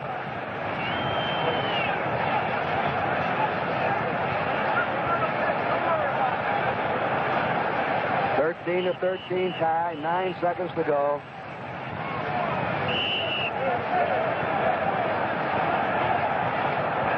All right, here you are now. What a spot. And the kick is up. The kick is good. Jim O'Brien with 5 seconds. The Colts lead 16 to 13. Jim O'Brien, 23 years old, born in El Paso, Texas, lives in Cincinnati. Right now, Tom Landry, impassive, must be heartbroken. He lost on the 1-yard line against Green Bay. The next year, he lost in the last few seconds when Bart Starr sneaked it over. And here he is now with 5 seconds remaining and maybe about to again bitterly and heartbreakingly lose a World Professional Championship.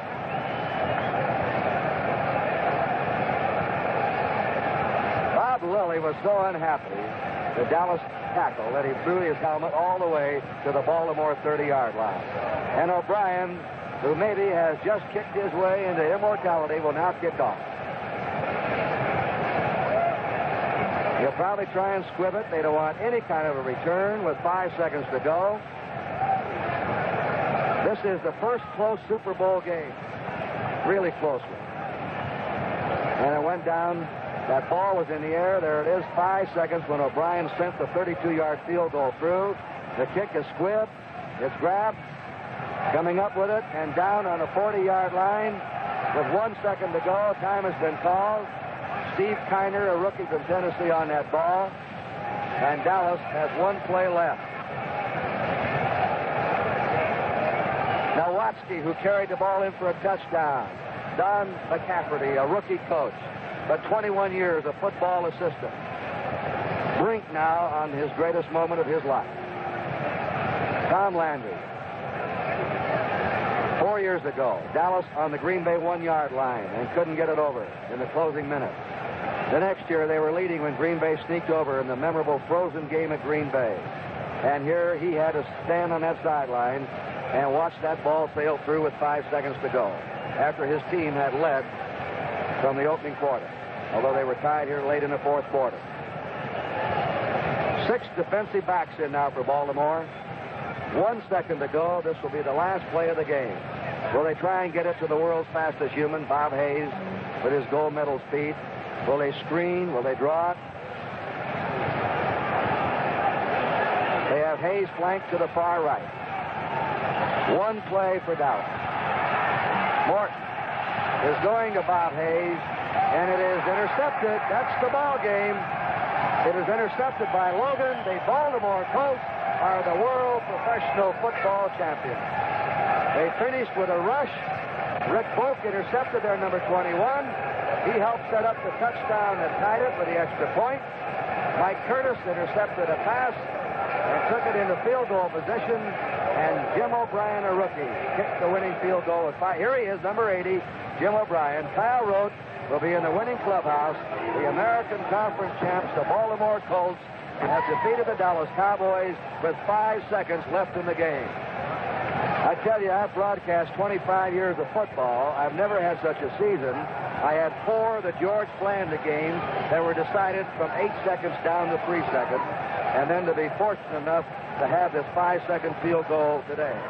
It was a game loaded with thrills, with unusual plays, with an injury to Unitas early, and just a tremendous championship game. That's the end of the game. The final score, the Baltimore Colts 16, the Dallas Cowboys 13. Moving into the clubhouse of the Baltimore Colts, let's set up that wild finish. Late in the fourth quarter, Rick Boak intercepted a pass on the 20 and raced it to the Dallas 3. Tom Nowaski plunged over from 2 yards out for the touchdown with 7:35 to go. Jim O'Brien kicked the extra point. Then it looked like Dallas might have the edge. They had Baltimore pinned back on their own 5-yard line. Baltimore punted, and Dallas then threw the ball away. The costliest interception in their history, but Mike Curtis brought it into field goal position, and a 23-year-old rookie, Jim O'Brien, booted the 32-yard field goal to give Baltimore the world championship with 5 seconds remaining. And you know, fans, what a moment today for Earl Morrall. He was humiliated here in this Orange Bowl 2 years ago by Joe Namath and the New York Jets. He had to be taken out in the second half when, after winning the most valuable player of the National Football League, he could not move his team. Today, when Johnny Unitas became injured, it was the veteran Earl Morrall came in, and as I checked my figures, he hit 6 out of 15 for 138 yards. He rallied the Colts, he kept them in the game, and enabled them to win it in the last 5 seconds. Are we ready? Station break cue. We're going to pause for station identification. A shave you've always wanted, and more. We go down to the Baltimore Colts clubhouse. Of course, Don McCafferty and his coaching staff, congratulations to them. They're the happiest people, along with their players in America, as you'll soon hear. For Tom Landry, though, I'd like to say a word. A heartbreaking defeat for him. I thought the man did one of the greatest coaching jobs this year. When he brought his team back, everybody gave up on him. He refused to give up on his team or his players. He held them together and brought them back for 7 tough wins in a row. So, you're going to see it. You're going to see the drama, the winner and the loser after a game like this. As we said at the start of the telecast, this in just 5 years is not just a championship game, but has become a unique happening on the American sporting scene. I think we're about ready to go down now to the Baltimore Colts clubhouse, and let's go down to the world champs and the tile run. Thank you, Kurt.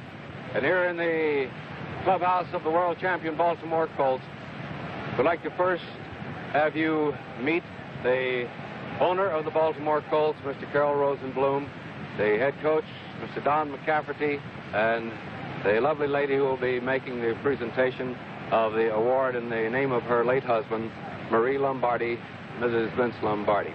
Marie? Congratulations. So happy for you. Me too. Thank you, Kyle. Mr. Rosenblum? You know, it's difficult, Kyle, to find words to express how we feel. There was only one Vince Lombardi. There will never be another. And this makes this trophy just doubly precious to all of us.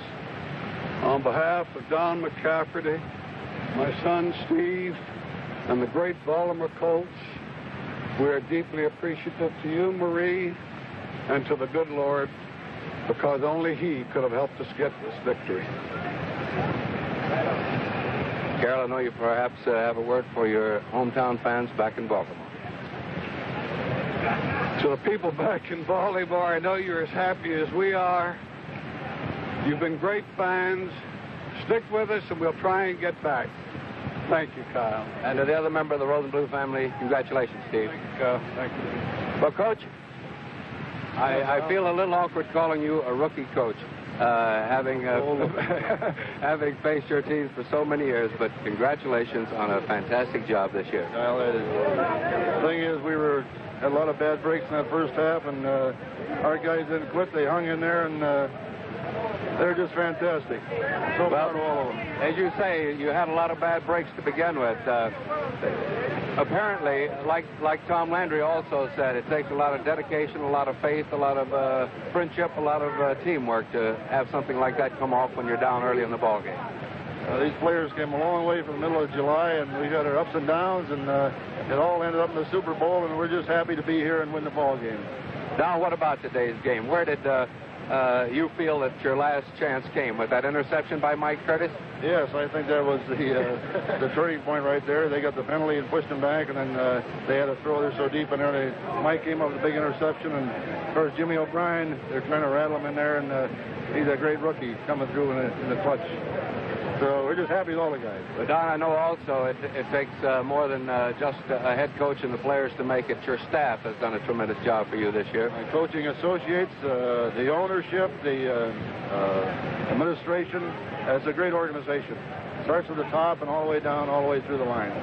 Great people, and we enjoy working for them and with them and all that stuff now. Don, is this moment, winning the Super Bowl, as you imagined it would be?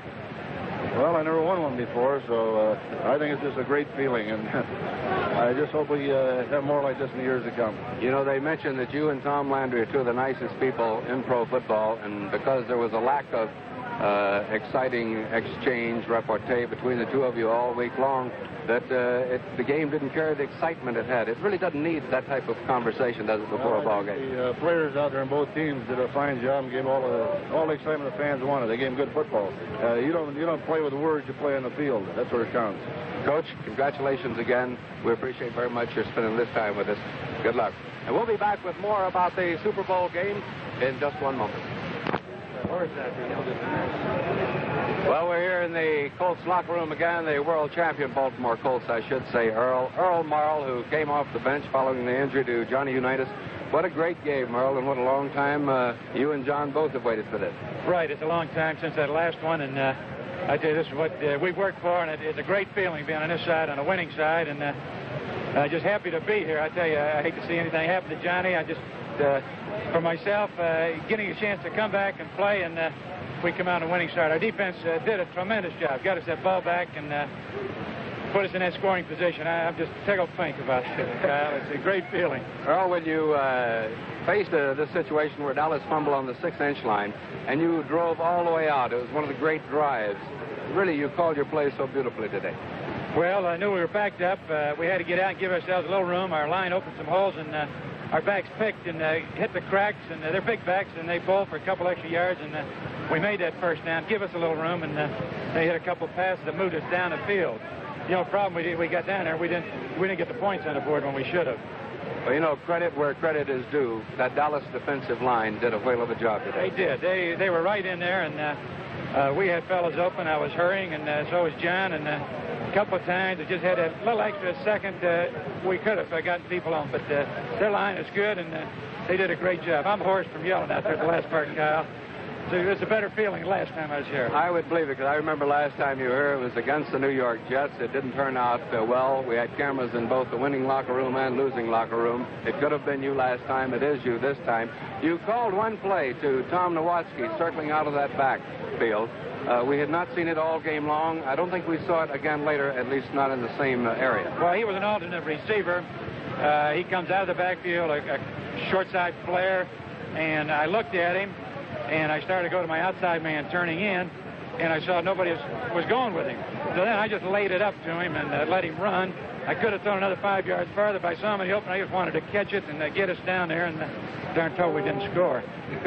Earl, may you have 15 more great years in pro football. Again, Thank you, congratulations. You did a whale of a job. This is the greatest one here. Just tickled to be a part of it, to be in there playing, and I know Johnny will be back too. Good. Thank you very much, Earl Morrill. And now out on the field, and Bill Ennis. All right, thank you very much, Kyle. We are here with some very, very happy young ladies. I'll tell you, I think they're all dreaming up ways to spend Super Bowl championship money, and we're going to go quickly around and let you meet them because they are a happy bunch, and they've been replaying this finish a million times. First of all, we'd like to bring in Mrs. McCafferty, the head coach. Congratulations. Did you think they could do it? I always thought they could do it, but there's always that doubt in the back of your mind. And I'm just so very, very grateful. We've got some boys that are playing for us that you can't believe what they put out. It's phenomenal. Well, I know your husband and his staff have also done an outstanding job, and I know they wanted this one worse than anything else, especially after 2 years ago. Yeah, that means an awful lot, and I can't tell you how happy I am for Earl Morrill. Very good. Thank you very much, Mrs. McCafferty. Best of luck. All right, let's go around and meet the ladies now. And maybe just have your name as we go around, please. Judy Nowatzki. Judy, your husband had a tremendous game. Thank you. Thanks. Marcia Hinton. Marcia, congratulations. Ella Mitchell. Mitchell, congratulations to you. Jenny Ball. Sandra Lee. Janice Maxwell. Pam Grant. Pam, congratulations. Is this a young one here? This is hers. And your name? Candy Jefferson. You're Roy's wife, and is this little Roy? What's your name? Marcia Jefferson. Marshall? Congratulations. Are you proud of your daddy today? Played a whale of a game, didn't he? Yes. All right, let's go on around. Sylvia Mackey. I'm John Mackey's secretary. Jane Morrill. Earl's wife. Jane, congratulations. I know you're quite proud. Kyle just finished talking to Earl, and he had a tremendous ball game, and I know for Earl especially that it was something to come back in this one after the game of 2 years ago. You know, I think it's fate. I just can't believe it's like the ending to a fairy tale. It's unreal. It's unreal. Gloria Stooks. Charlene Miller. And I'm the happiest woman on this earth. Charlene, I know you are. I hope we're getting some faces and not just my back. Here's some more back here. Carolyn Perkins. Congratulations. Lorraine Sullivan. Judy Maddie. Sue Hill. Congratulations to you. Marie Hilton. We got another one. Let's get... What? A wonderful game. Fanny Logan. Fanny, congratulations. How about that interception? Huh? Praise the Lord for that interception. Okay. As you can tell, a very, very happy bunch of women here. And $15,000 richer these families for winning this Super Bowl. An exciting finish it was. And as you can tell, they are just out of their minds right now. We'll be back with more on Gillette Scoreboard in just a moment. Kyle Road in the world champion Baltimore Colts locker room once again. And we have the man who did it with his toe, the rookie from the University of Cincinnati, Jim O'Brien. Jim, I know there's probably no way to describe the thrill, but try. Well, I can't really describe it. Matter of fact, it made me cry, and I usually don't cry very much. I'm usually pretty sullen. And I can't really describe it. It's the greatest thing in the world. That probably will ever happen to me as long as I live. Jim, before you kicked, we had shots of you over on the sideline. You were hurting. We don't know what the extent of the injury was. What was it? No, on the kickoff before that, I hit a helmet right on the knee because it was a bad kick, and I was afraid the guy would break right up the middle, and I didn't want that, most of all. So I guess I hit somebody's helmet right on my knee, on the patella, and it kind of stung a little. Well, if you're ready for the thrill all over again, let's take a look at that game-winning kick that you made with just 9 seconds left to go in the ball game. I think the ball... Here we go, Jim. Yeah, well, Earl ready. He calls the signals. Here comes a snap from Tom Good. Those linemen are blocking excellently.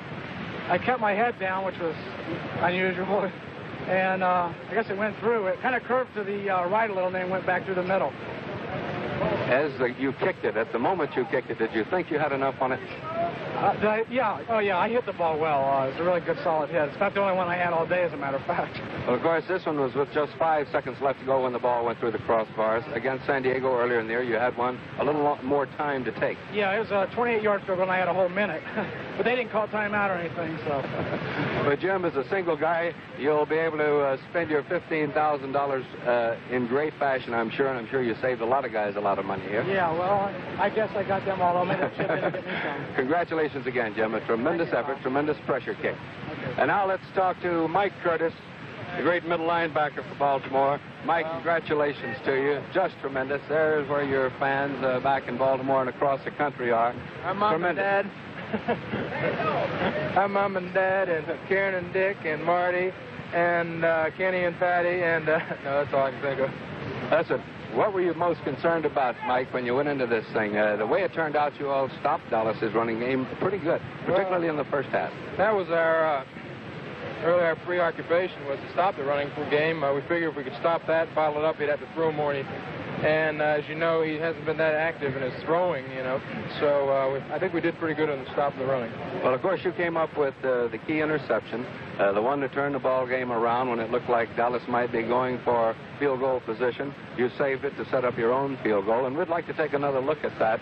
And you can describe it if you will. Yeah, I want to see it. It bounced off Reeves' hands, I think. I'm drifting over. I'm just drifting over to try to help with the tackle, and the ball was just lucky to land right in my hands. I couldn't help but catch it. And then I looked around to see where everybody was, and I gave my old fullback moves and started moving out, tried to get as close as I could. Somebody tried to tackle. See that move there? Fantastic. Anyway, I fell down knowing I didn't want to fumble. That was it. Mike, that little move you made there was worth a lot of money to a lot of people in this game. It's worth a damn big ring. That's what it's worth. The World Championship, that's what it's worth. Mike, congratulations again. A tremendous job by you and all of the Colts. Good luck to you. Thank you, Carl.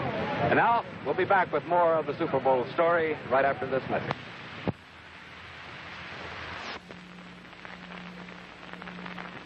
We're talking now with Bill Curry, offensive center for the world champion Baltimore Colts, and the world champion Baltimore Colts sounds pretty good, doesn't it, Bill? Kyle, it sounds better than anything in my own experience in athletics. I've been on a couple of world champion teams with the Packers, and that was wonderful, and I love those guys, but I don't think I've ever been on a team where it was quite so difficult. And I think the more difficult things are, the more you appreciate it. Well, that's well said, and the more difficult things that we saw you do out on the field today was the blocking. You, wrestler, doing tremendous, particularly a short trap block there once when Norm Bulick came right up the middle.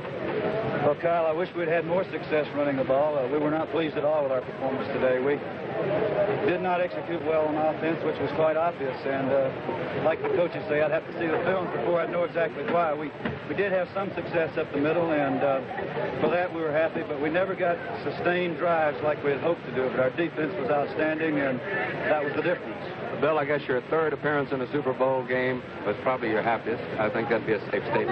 By far. It was the most dramatic and certainly the happiest. Congratulations again. Bill Curry, offensive center for the world champion Baltimore Colts. And now let's be talking with John Mackey, the big tight end. How are you, John? Congratulations, pal. Listen, that was a great little catch you pulled off, a little coup you pulled off against the Cowboys on that long touchdown run. Yeah, well, we didn't have it on our game plan, but it worked out real well for us. It was an individual to Eddie Hinton, and I was trying to clear out that area, and I think they went to his own defense, and they were sort of like doubling on Eddie, and when the ball was hit 2 or 3 times, but the last man that hit it was a defender, and I knew it was good. Well, you better hope it was hit at least 2, huh? Well, I knew it was at least 2. John, we're going to try and set this play up and see if we can see it. If our facilities are as such right now, we'll take another look at that touchdown play. And as John Mackey mentioned, it was a pass intended for Eddie Hinton, the wide receiver on the left. Coming up now, John. Yeah, I was trying to clear it out, and then as you see, it's hit right there, then it's hit again, it's hit by Eddie, then it's hit again by a defender, and I caught it, and then I did my 9-1. And that muscle pull didn't bother you at all, did it? Oh, no, not now. I tell you, like I had my problems early in the year, but like right now, man, I'm 150%. And it's good to be a champion. And 150% better to bank, too, huh? Well, I tell you, you can make money working, but you can't walk down the street and have them call you a champion unless you earn it on the field. Well, congratulations, John. John, a great effort, really. Thank you. You and all the Baltimore Colts. And now let's go to Bill Ennis in the clubhouse of the Dallas Cowboys. All right, thank you very much, Kyle. We're talking with Tom Landry. Tom, a case of too many turnovers for one thing this afternoon, right? Well, it was. We felt we couldn't afford the turnovers. It's the turnovers were the type that you hate to see. They're all tip passes off for us, instead of off of what they were doing. And from that standpoint, it was a very disappointing afternoon. Was your game plan followed as you like for it to be? You were calling the plays over there. Were things going in the first half especially? It seemed like you had all the momentum in the world going your way. Well, we really did. We were down with opportunities to score twice there, and we were unable to put the plays together when we had them open there there in the first quarter, had to settle for 2 field goals. Of course, I thought the real turning point for Baltimore was when we went down the third quarter and should have went in to score, and we had the fumble, then they got the ball. And, of course, that gave them a lot of momentum. But even, after that, we had chances to win the ball game, or we had it on the last few minutes there when we got the next tip pass that went for an interception. They came back to win the game. Did Baltimore do anything that you did not expect? No, not really. They played just about what we thought they would play. And, of course, our defense was playing a tremendous ball game and on defense. And of course, I'm disappointed for the players more than anything else because I've never seen a team fight back so hard as they have through these last 8, 9 weeks to get here. And from that standpoint, it's a very disappointing day. Well, Coach Landry, I know the Dallas Cowboys are a class football team, and they'll come back again next year. And thank you very much for talking with us. Fine. My pleasure. All right, let's go now once again to a commercial. We'll have a word from Gillette and be right back with more on our post-game show. And hard-earned touchdown. I think you went after him 4 times on the goal line just before the half and missed. But in the fourth quarter, you came through, Tom. Well, it was the same play that we ran twice. The first time I ran it a little bit too tight, and I got back to the huddle and told Earl to call again, and Earl had enough confidence to come back with it, and we got it. You, as I remember, I think you were driving right through. One of their linebackers met you about a foot inside the field of play. You drove right through him. I think Earl had good choice in going back to you a second time. Well, all we need is 1.5 yards, and I saw the blue shirt coming, and I saw the daylight inside, and I put my head down, and he hit me on the left side, and we just sort of glanced off him into the end zone. Tom, in your history, there's a nice way. Well, we have a chance now to take a look at that touchdown again, and we'd appreciate your commenting on it as it comes up. Of course, Tom Mitchell had a real good block on the linebacker, and then there was a extra linebacker they put in for safety man that hit me. I think it was number 56. I'm not sure. 56 or a safety man. There he is, 56 right there. 56 was Tom Stenchik of Dallas. And, of course, you got some excellent blocking from Vogel, Rensler on the left side. Yes, and Tom Mitchell in particular, because he was the man on the end of that line. So I'm happy that we won. Hey, Tom, congratulations. I know you're coming to the ball club. In fact, they mentioned they had you coming as a linebacker. That's pretty good switch for a linebacker to go to a hard-running fullback. I really can't tell you what it's like to be here because it's Tuesday before the opening game. I was out of the job, and here I am wearing the ring of the world champions. And on top of that, we tried to give them the game every way possible, and yet we hung in there and did what we had to do to win. Congratulations to you again. Tom Nowatzki, fullback for the world champion Baltimore Colts. And now, if we can, I think he's just about in his dress uniform here to make a national TV appearance. Johnny Unitas, how are you feeling? I'm really a stripper, Cal. I just haven't get to shower yet. What happened, and how are your ribs? I feel pretty good. Andre got to me in the rib cage, and I don't know if they're broken or not, but they're pretty sore and kind of a little tough to breathe it right now. But they had me shot up pretty good. I could have gone back and played if Mac wanted me to go in. John, you won world championships against the New York Giants in a sudden death game that I remember very well in 1958. It looks like for a moment you might be involved in another. Were you ready to come out if it did?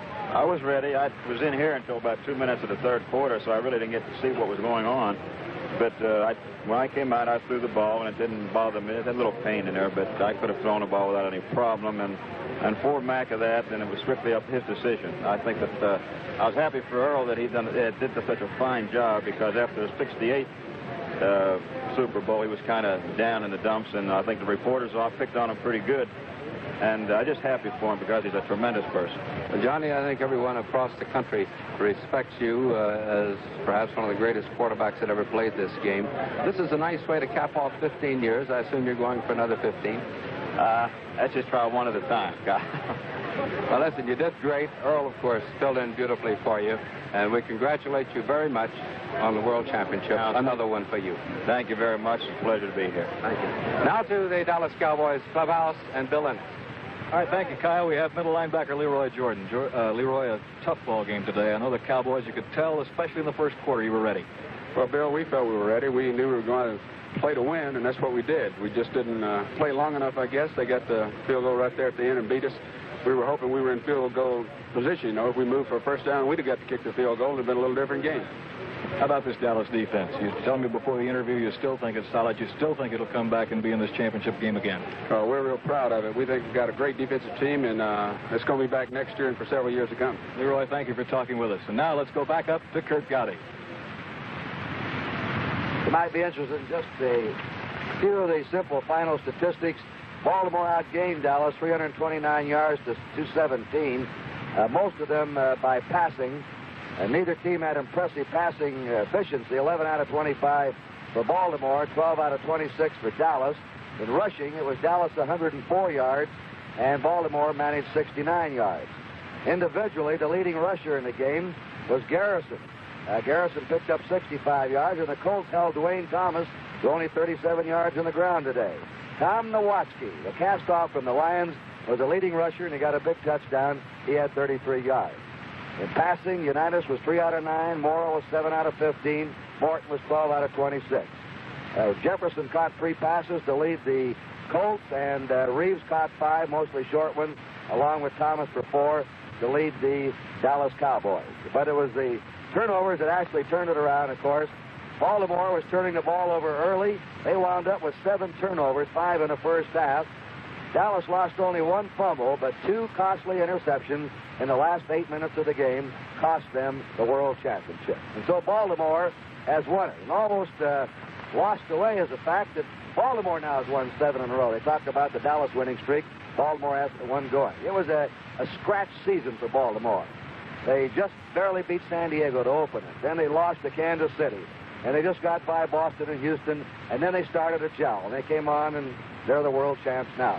I think it seems like 2 days ago, but Joe Namath predicted a Baltimore victory. When we did the show 2 days ago, he grabbed me just before he went off there and said, I want to say something about the field goal. I think Baltimore will win by a field goal. It'll be that close. Mr. Namath called it right on the nose. On behalf of all of us here at NBC, Kurt Gowdy, hoping that you enjoyed, I think, one of the greatest pro football games I've ever seen. The world champs. Baltimore Orioles, and Gary Cowan with the shot to be heard around the world. Or Jim O'Brien, who will always remember Sunday, January the 17th, Super Bowl day. The Baltimore Colts versus the Dallas Cowboys. One of the most weird of all football games. 6 fumbles and 6 interceptions in a game played on a beautiful afternoon in Miami, and it was a fumble which set up the first score. Mike Clark's 14-yard field goal for Dallas.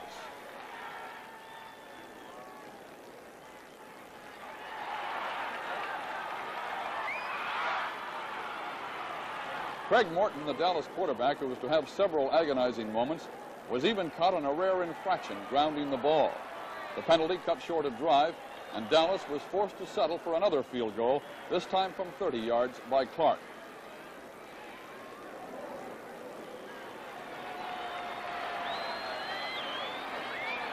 Not only did fumbles and interceptions interrupt offensive strategy, the game had more than its share of strange happenings, such as that which occurred with the Colts trailing by only 6 points. Baltimore's gained only 4 yards passing. Unitas is 1 out of 4. On 3rd and 10. He's throwing, and it's over the head of Hinton. That is going to be an incomplete pass. If it was not touched by Dallas, Dallas may have ticked that ball. You cannot have a completion from one offensive man to another offensive man. That's what the Cowboys are arguing. We'll see if we can see it. And here comes the ball. We'll see how many touch it. No, he didn't quite. Yes, it looked like somebody tipped it. Johnny Unitas may be the most revered of all Baltimore athletes, but the Cowboys showed him no respect whatever. When he was forced to carry the ball, it was a form of suicide. Leroy Jordan and Dan Howley crushed number 19. The fumble recovery by Jethro Pugh led to Dallas's first touchdown, scored on a short swing pass, Craig Morton to Dwayne Thomas, an outstanding National League rookie. Shortly afterwards, the enthusiasm of Dallas's doomsday defense may have turned into the game's major error. The rush forced Unitas into a hasty pass, an interception, but George Andre put on the finishing touch with a devastating tackle. At the time, it seemed innocent enough, but Unitas took a long time getting up. He never returned. Earl Morrall, who had been humiliated 2 years before by the New York Jets, took over, and so did the Colts. No matter what the Cowboys tried, the Colts were there to make life miserable. Rick Volk made it that way on a deflection, an interception, and a dashing return to the Dallas 3-yard line.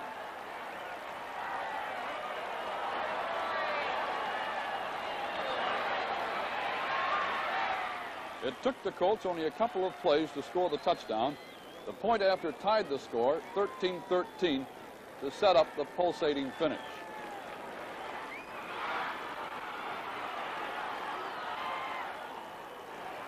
Now watch it. They blocked the last point. Dallas is very good at blocking these points. Morrow will set it up for O'Brien. It could tie it if they get it through. The kick is good. It's a tie game. Now let's see if Baltimore uses its timeouts to get the ball with 1 minute and 9 seconds to go. Both teams have played it cautiously here. Dallas now back on their own 27-yard line.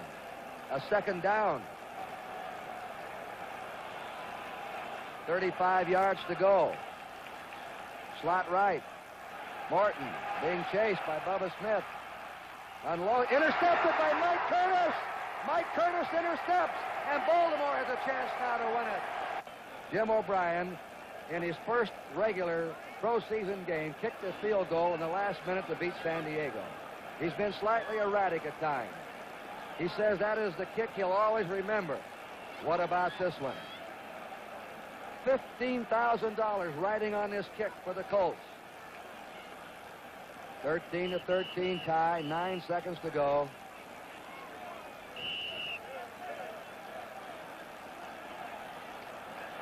All right, here you are now. What a spot. And the kick is up. The kick is good. Jim O'Brien with 5 seconds. The Colts lead 16-13.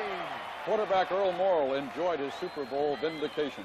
I tell you, this is what we worked for, and it's a great feeling being on this side, on the winning side, and just happy to be here. I tell you.